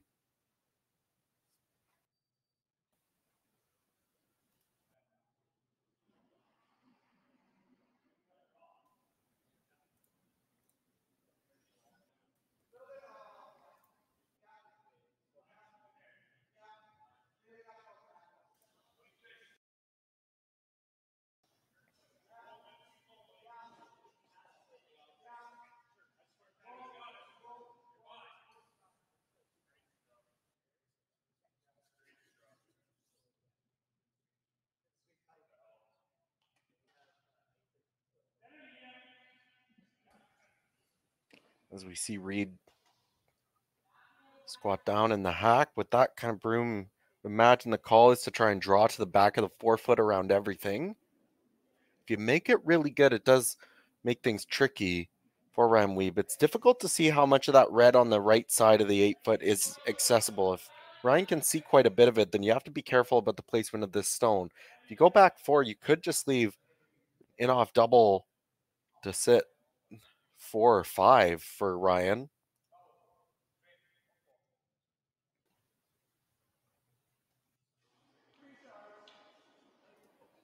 So first rock here for Reid Carruthers in a very tricky spot, trying to not let Ryan Wiebe crawl his way back into this game.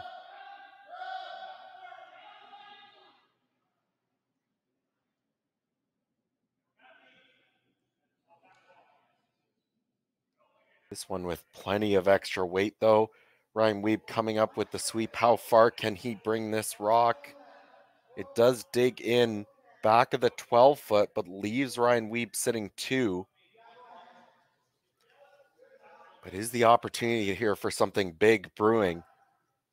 Depending on how much of that red he can see in the 8-foot, he's definitely going to be rolling towards the center line. If you hit it in the perfect spot, you're probably rolling back towards that yellow stone that Reid Carruthers just threw. I don't think you necessarily want to take on the double here. Of course, if you make it, you end up sitting 5. But probably just a nice controlled weight roll to the other side of the center line in front of that back yellow stone. You'd sit 3 with no real doubles available for Reid.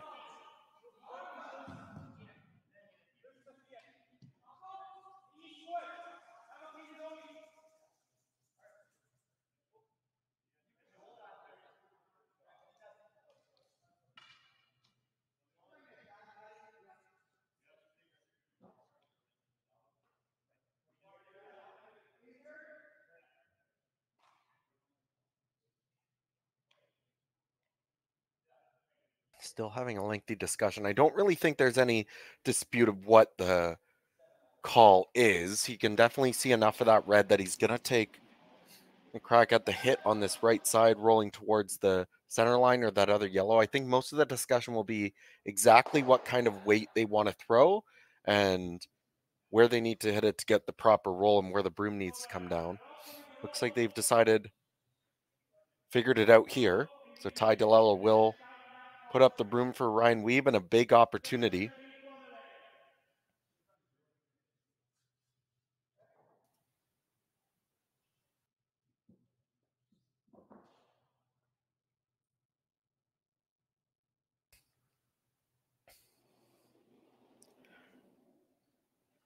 Ryan Wiebe, opportunity brewing here, taking a chance at the outturn hit. They put Sean flat on it right away out of his hand. Working hard, need to get it by this corner guard. They will. Stuffs that red like a ham sandwich, but just rolls over top of that other yellow. Oh, big missed opportunity. Wanted to hold that straight for them.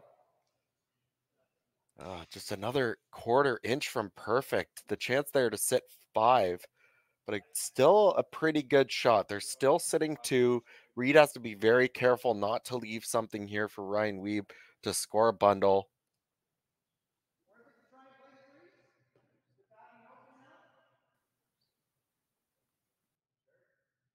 Taking a long look at this, of course, red is sitting 2, but trying to figure out where he could go. I think they might be looking at whether or not they can corner freeze that red stone on the right-hand side as we look at the overhead.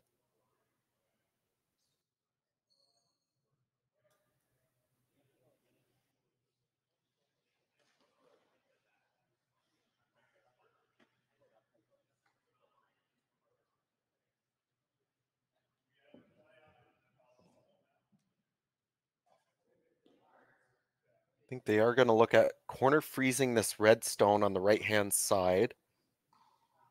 If they can make it, I don't think they can be shot. Maybe if they make a perfect corner freeze, but what it'll likely do is it'll take away and outcount all the other red stones in the ring. So you'd never give up more than 2. Of course, you do have to be very careful. If you ever roll off a little bit, you might leave a double for a bundle.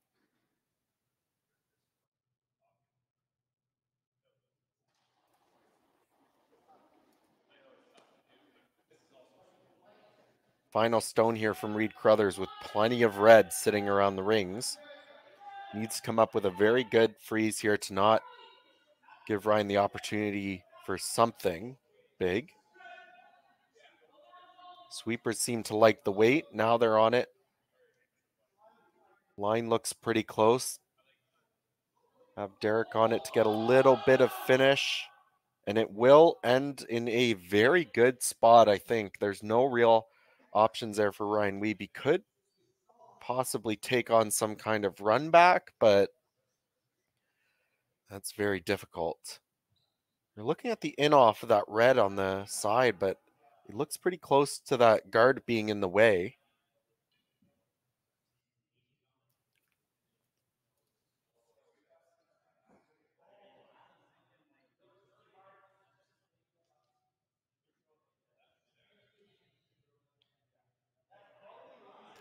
To answer the question in the chat, as per points, I believe, and I'm not an expert, but I believe what happens is when the McEwen and Carruthers team split up last year, I believe how it works is the back end gets 30% of the points each.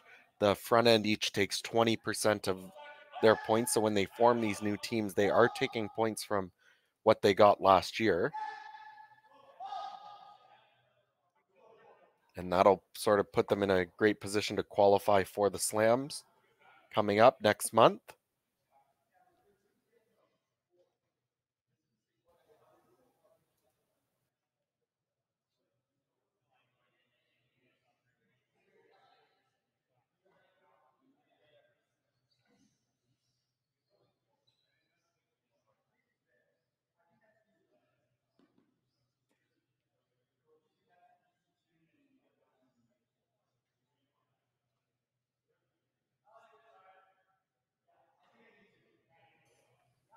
Taking a long look at this yellow guard, is it accessible enough with the outturn to get by the guard and push it through and stick around in the 8-foot for 3 points? It certainly looks quite close.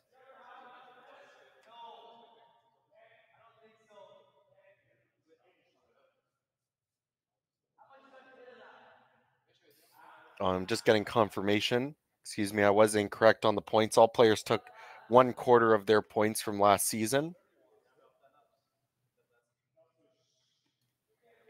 But that's how they determine the ranking of how they set up for this year. And there are a couple other tricky little things with it, I know. I think there's some way if you only lose one player, you keep a large majority, if not all of your points. But that's how they set up the world rankings for this season. Generally, it's the top 15 that get invites to the Grand Slams. But there's always the opportunity that someone declines an invitation and they move on to the next person in the list.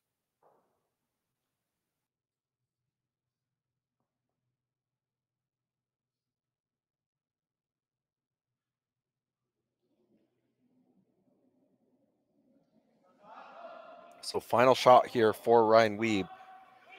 The opportunity for 3 to tie up this game. It's going to take a very delicate shot. They have Sean Flatt on it early here to hold it.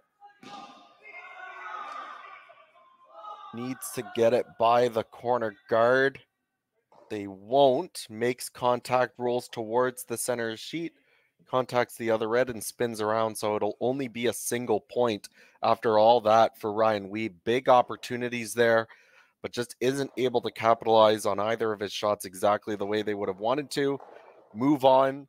After this end, it is a 4-2 lead with the hammer for Reid Carruthers moving into the 7th end of play.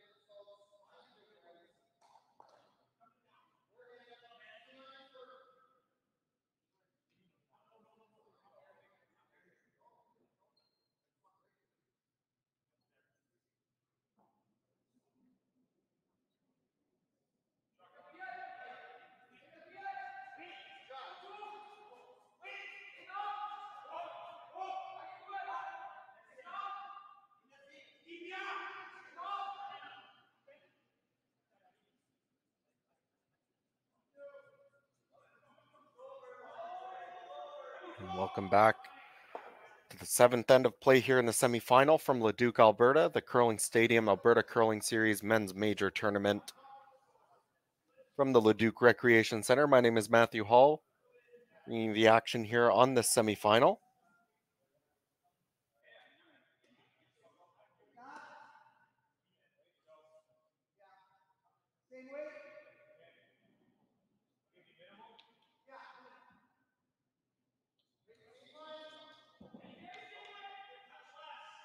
The other semi progressing well, moving pretty quickly. They're coming to pretty close to the end of their 7th end of play. John Epping with a 3-2 lead with the hammer over Yannick Schwaller. You can check out that game as well on the Curling Zone YouTube channel.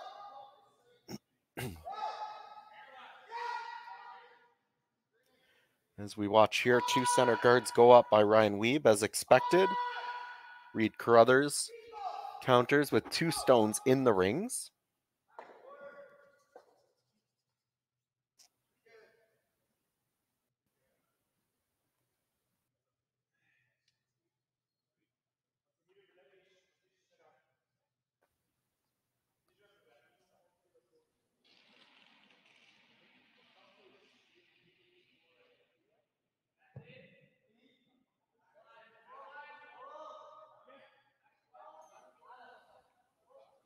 Ryan Wiebe now attempting to remove one of these stones, and possibly they would have liked to roll behind the guard, but unfortunately this looks like it's trailing out quite a bit. Pushes that stone, and I think that was just maybe, I don't really think you needed to remove those yellow stones. You had the opportunity there where you could just sort of rearrange them. You could hit that yellow in the same spot, but if you only move it like 2 or 3 feet to the back of the forefoot, then you start setting up a wall for yourself to work with. But throwing just that little bit of extra weight removes it from play, which is actually a good thing for Reid. That's just one fewer rock that he now has to contend with. And he's just going to waste no time and walk up and try and double peel off these center guards. They're looking pretty close. They'll just miss the second guard, jam it into the one in the rings. Moves his shooter out of the way, so I think if you're Ryan, you'll likely just see them continue to toss up some guards for a little while.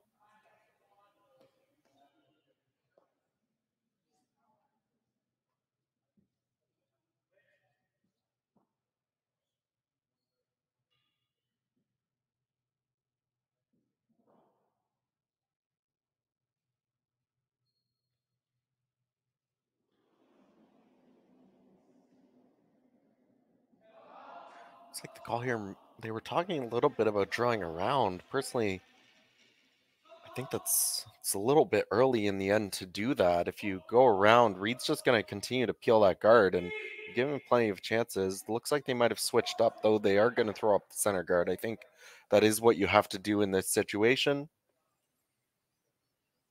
You have to delay going into the rings as long as you can. As soon as you go in, you're giving Reid the opportunity to make some doubles and get himself out of it. Now that guard may be slipping a little bit deep. There is the opportunity for a double peel here, and if they make the double peel, it's pretty close to maybe getting all 3 red rocks moving. So Derek Somigalski going to take another crack at this.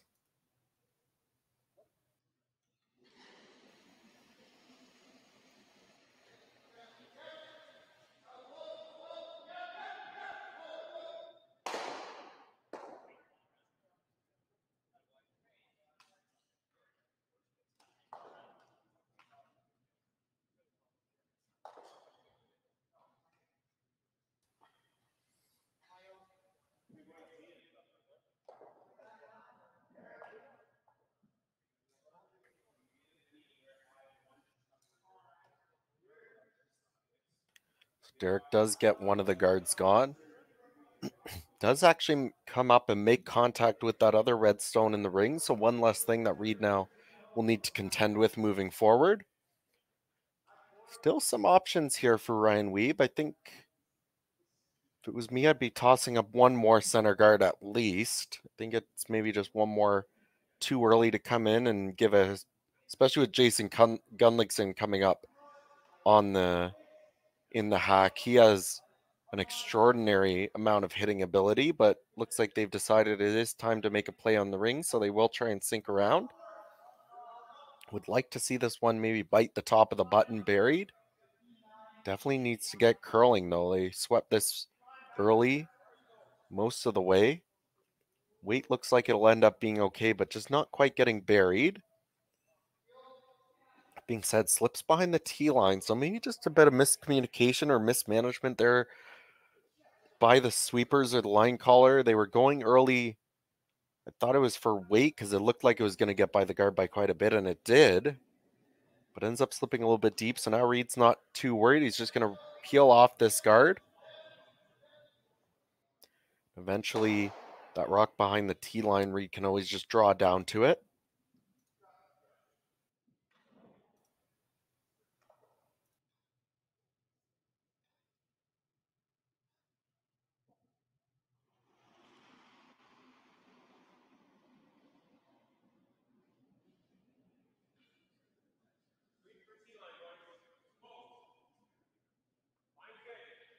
By DeLello with his second rock here in the seventh end.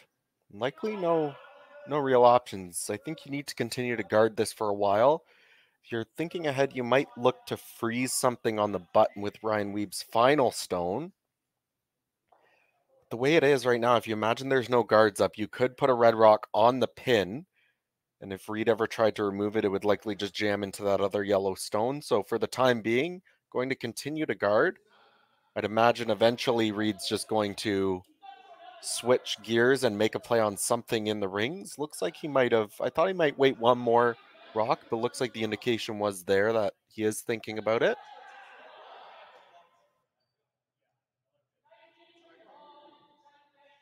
Quick discussion between Jason and Reid on what they want to do this end. It looks like they are thinking about making at least one more play on the center guard, as I alluded to that they might.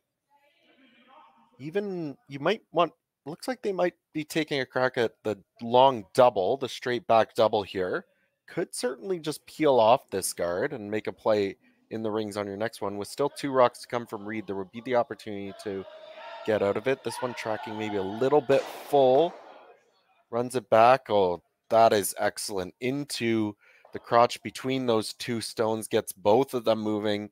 Yes, removes his own color as well, but you're pretty happy if you're Reid. You've moved the shooter off of the center line, and now you're never really going to have anything blocking the draw to the 4-foot for your single point, and that's all Reid really needs to move on with this game.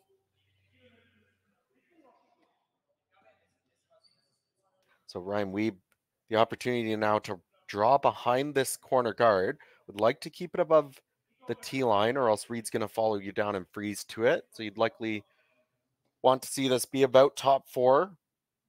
Behind the guard, Reid will likely take on the run back if you get this in a really good spot, but you just have to hope he misses. Then you can put a second rock in the rings. Really, there's no easy way back into this game without some help from the opponents. So sweepers seem to like the weight. They're staying very close. Might need to get this to finish a little bit. Now they put Adam flat on it, trying to get as much curl as they can to get it around that guard. Looks like it is going to slip a little bit deep. I think they kind of had to do that. You needed to make sure that at least got buried. But with it slipping deep, I think we'll see Reid try and come down and make a freeze. Doesn't even need to necessarily make a freeze. He could throw just above the tee line around the guard as well. That would likely do the job.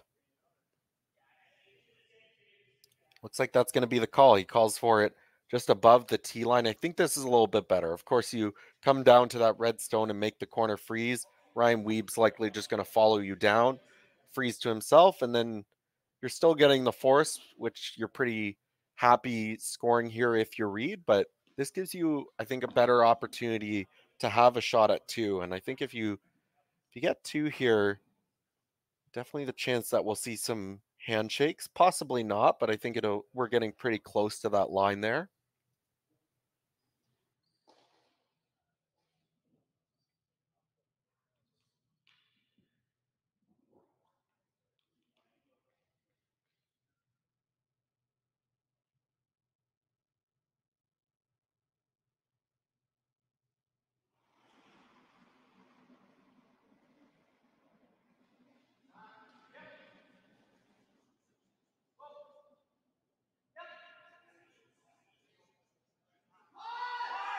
So first stone here by Reid Carruthers, hoping to set up a pretty good chance for 2 points here in the 7th end and put an end to this game here in the semifinal.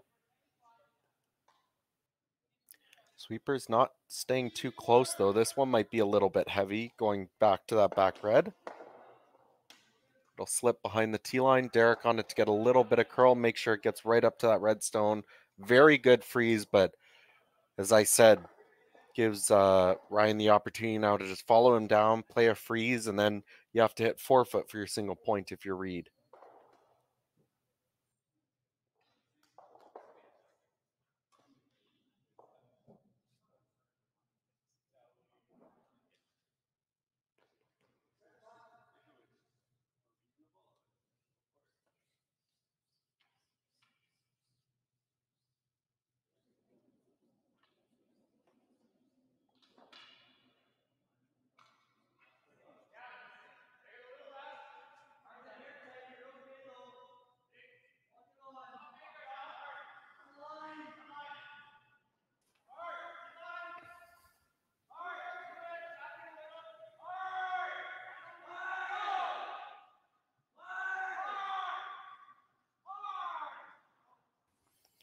And Ryan does just that, follows him down, makes a very nice freeze, but wide open opportunity here for Reid to score his single point. We'll need to get a piece of the forefoot.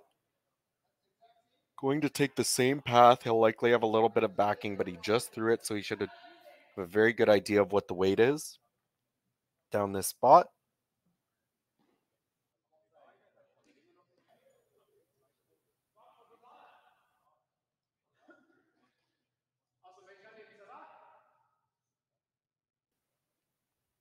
Jason Gunlickson holding the broom in the house. I don't think we will see handshakes here with a 3-point deficit, but definitely gives Reid a great lead going into this last end. So final stone here in the 7th, coming from Reid Carruthers. The out turn draw needs a piece of the forefoot to score his single point, keep control of this game. Was a little heavy on the last one, so probably brought the weight back a little bit. Sweepers on it most of the way early, but they seem to like it now. As long as it gets a little bit of curl, you should have the backing as well. Come up, he will make contact with that stone back of the 8-foot, but pretty good weight there by Reid Carruthers. Gets a piece of the forefoot, scores his single point. He will take a 5-2 lead after 7 ends of play. And just taking a quick look here as Ryan Wiebe has a quick discussion. I think I'd be surprised to see some handshakes.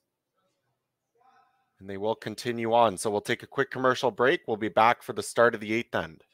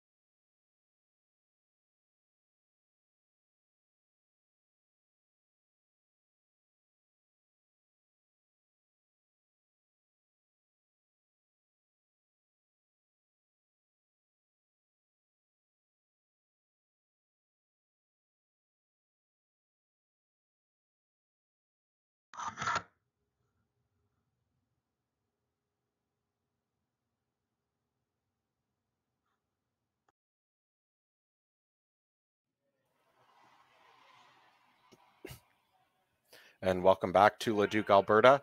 My name is Matthew Hall, bringing you Action from the final end of play here in the semifinal. Reid Carruthers facing off against Ryan Wiebe. Winner will move on to the final. As we check in on the other semifinal, John Epping was able to score his single point in the 7th end of play. So Epping with a 4-2 lead over Yannick Schwaller. Yannick having hammer in their 8th end of play. Two winners will face off at 1:30 Mountain Time, 3:30 Eastern this afternoon. And it's going to take a lot of help here from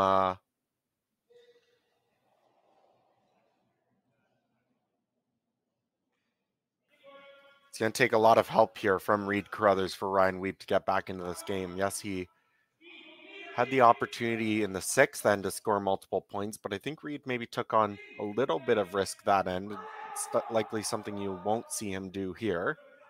Trying to attempt the tick on this corner guard, but will just miss it and sail by. We'll see Ryan throw up the second corner guard.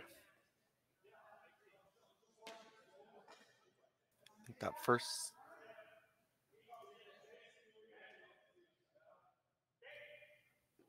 stone from Reid might have been a bit of a miscue. With a 3-point lead, would have expected him to go into the ring. So now discussion of what they want to do after that second corner guard was made. And yeah, it looks like he's just going to peel out his own center guard. If you play the send out, you peel the center, Ryan draws around the corner. You peel, Ryan could draw around the corner again, and you peel, and then Ryan does have 2 in the rings and throwing, so that could be his 3rd point, but the idea is with just the corner guards on one side of the sheet, he's going to be grouping his stones, so even if he sort of makes 2 great draws, you'll likely have the opportunity for some kind of a double there for Reid Carruthers later.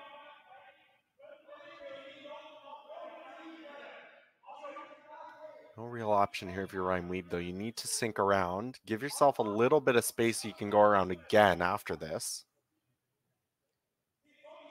After Reid peels, you could probably just throw up a guard again for a little while. You definitely would need to go in again for your second point at some point later this end. But for right now, Sean Flatt needs to put this in a good spot. Even if you slip behind the tee line a little bit, that's fine. It gives you room to fit a second stone around there later.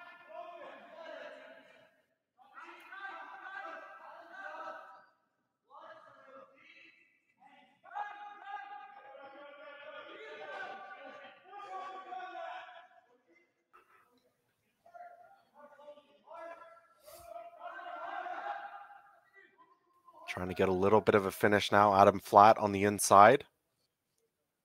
Does get a little bit of extra curl there.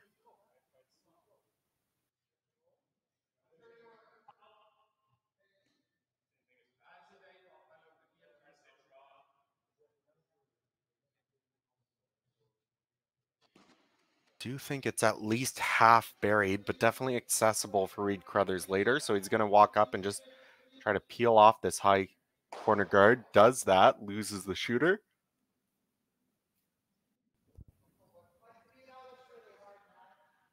And if you're Derek Samagalski, your job is done for this end.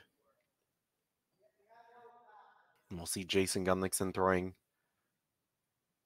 next. And with his upweight ability, I would not be surprised to see Reid take on some kind of a double peel if it's available. Sean Flatt once again with his second stone in this final end of play.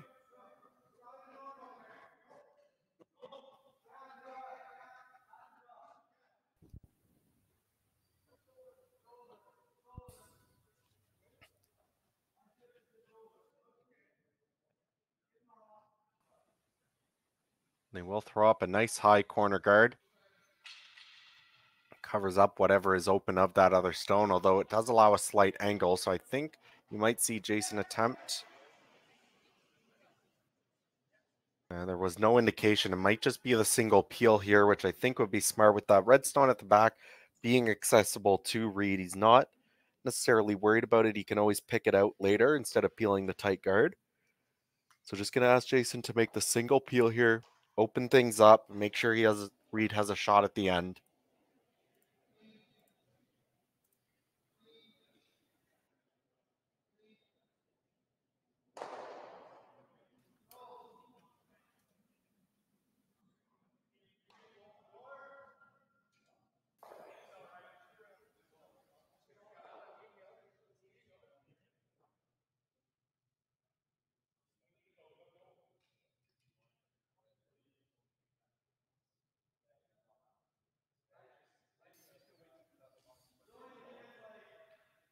Now a bit of a discussion by Ryan Wiebe. When do you want to make that move into the rings? You could probably get away with waiting one more. I think you almost certainly would come in on Tidal's second rock of the end. I think you could probably get away with tossing up one more guard. Reid will peel it. Then you might be able to make a move around that corner guard, try and get a second rock into a good spot. Of course, Tidal, as the lefty, would have a slightly better angle at trying to get around that corner guard.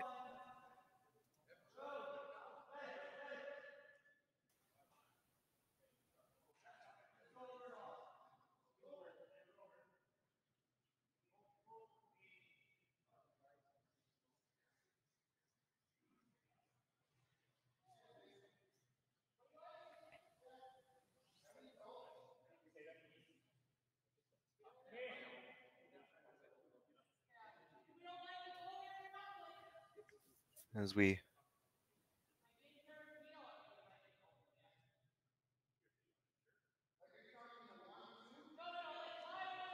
now taking a look at what can he do here. It's difficult to tell. We can't see that high corner guard on the overhead, but looks like it's covered that stone in the rings.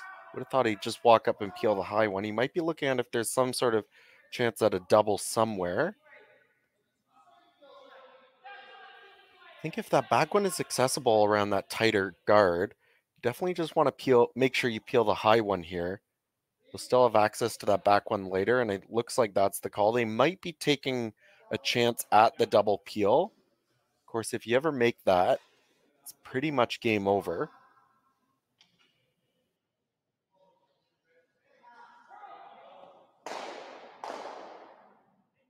He just dead stuffs it. Rolls to his center guard. Definitely leaving some guards in play here for Ryan Wiebe to work with. Bit of a missed opportunity. Would have liked to make sure you at least roll a shooter there for Jason. Probably draw around either guard here, but of course, as I said before, if you go around the corner, you're grouping your stones, and you'll likely see Reid attempt some kind of a double or a triple if you do that. So try to get this around this guard, and don't give a lot of room for Reid to come around and be able to remove it. So you want to end up in the top of the 12-foot here.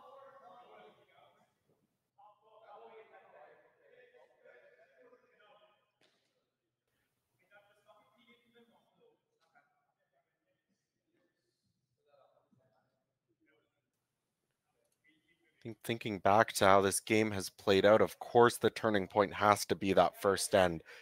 Giving up that steal of 2 to Reid Carruthers really set the tone for this game, but those blanks in 2 and 4 really didn't really seem to be much of a resistance by the Ryan Wiebe team. They seemed fairly happy with, or okay with, giving up the blanks in those ends, and those kind of set them behind, really limited the amount of time they had to come back. Albeit possible chance, they definitely had their opportunities in the 6th to score a number of points, weren't able to make it work out, but the opportunity here to get some rocks in good spots.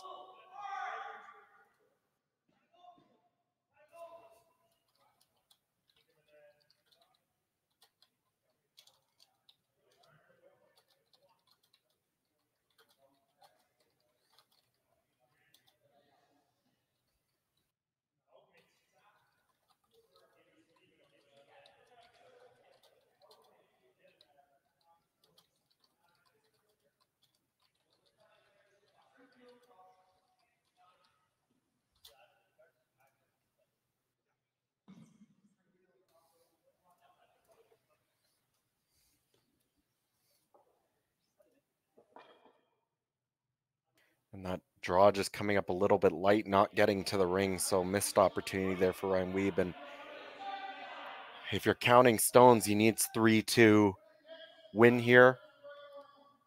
He only has 2 rocks left, so with those guards, they aren't really splittable, so the most he could ever sit in the rings is 3. So if Reid is able to remove this red rock, you'll likely see some handshakes.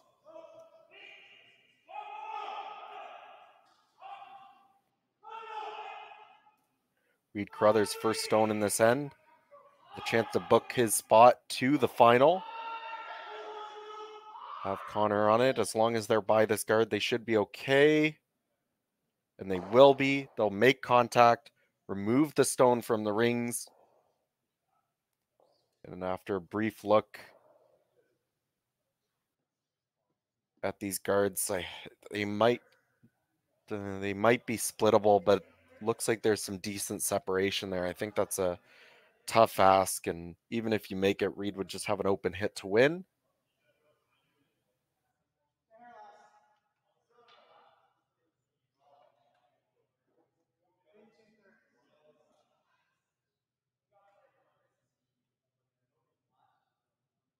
The problem is if you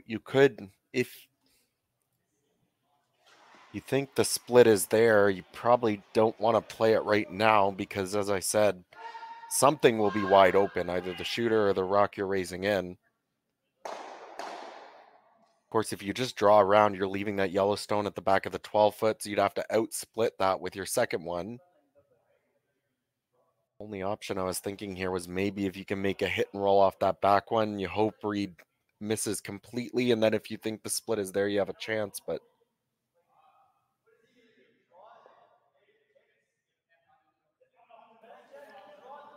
sort of just grasping at straws here a little bit. I think if you're Ryan Wiebe, trying to figure out some way to get 2 rocks into the rings here. And it looks like they are going to play this draw. But as I said, you're leaving that yellow stone at the back. And if you think the split is possible, and I'm not so certain that it is, it's going to certainly be impossible if you leave that yellow stone at the back. They will attempt to make this draw into the rings. Sweeper's working on it most of the way. They will get it into the house. Looks like just deep enough to outcount that yellow stone, so it is red sitting 1.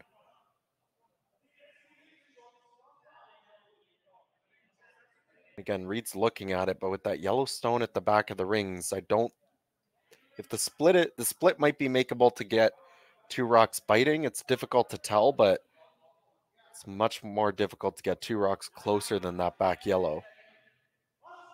So it looks like Reid's just going to draw one into the rings here. If he can get it pretty much anywhere in the 8-foot, I think that'll shut this game down.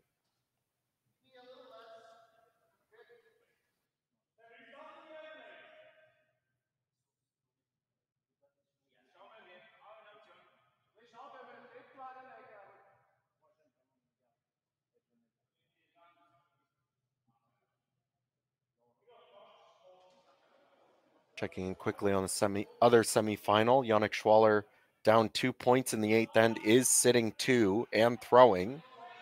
So definitely a bit of excitement brewing over there as we come to the conclusion of these semifinals here. The winners will meet up in the final at 1:30 Mountain Time, 3:30 Eastern today.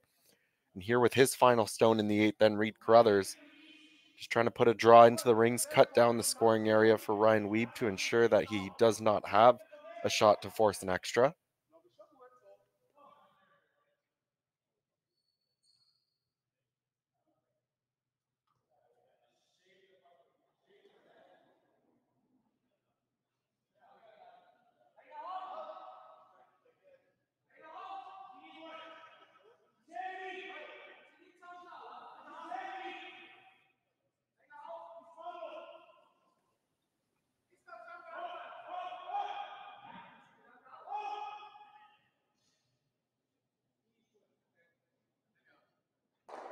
And Ryan Wiebe wastes 0 time, gets down to the hack, throws his last stone, but it's not enough.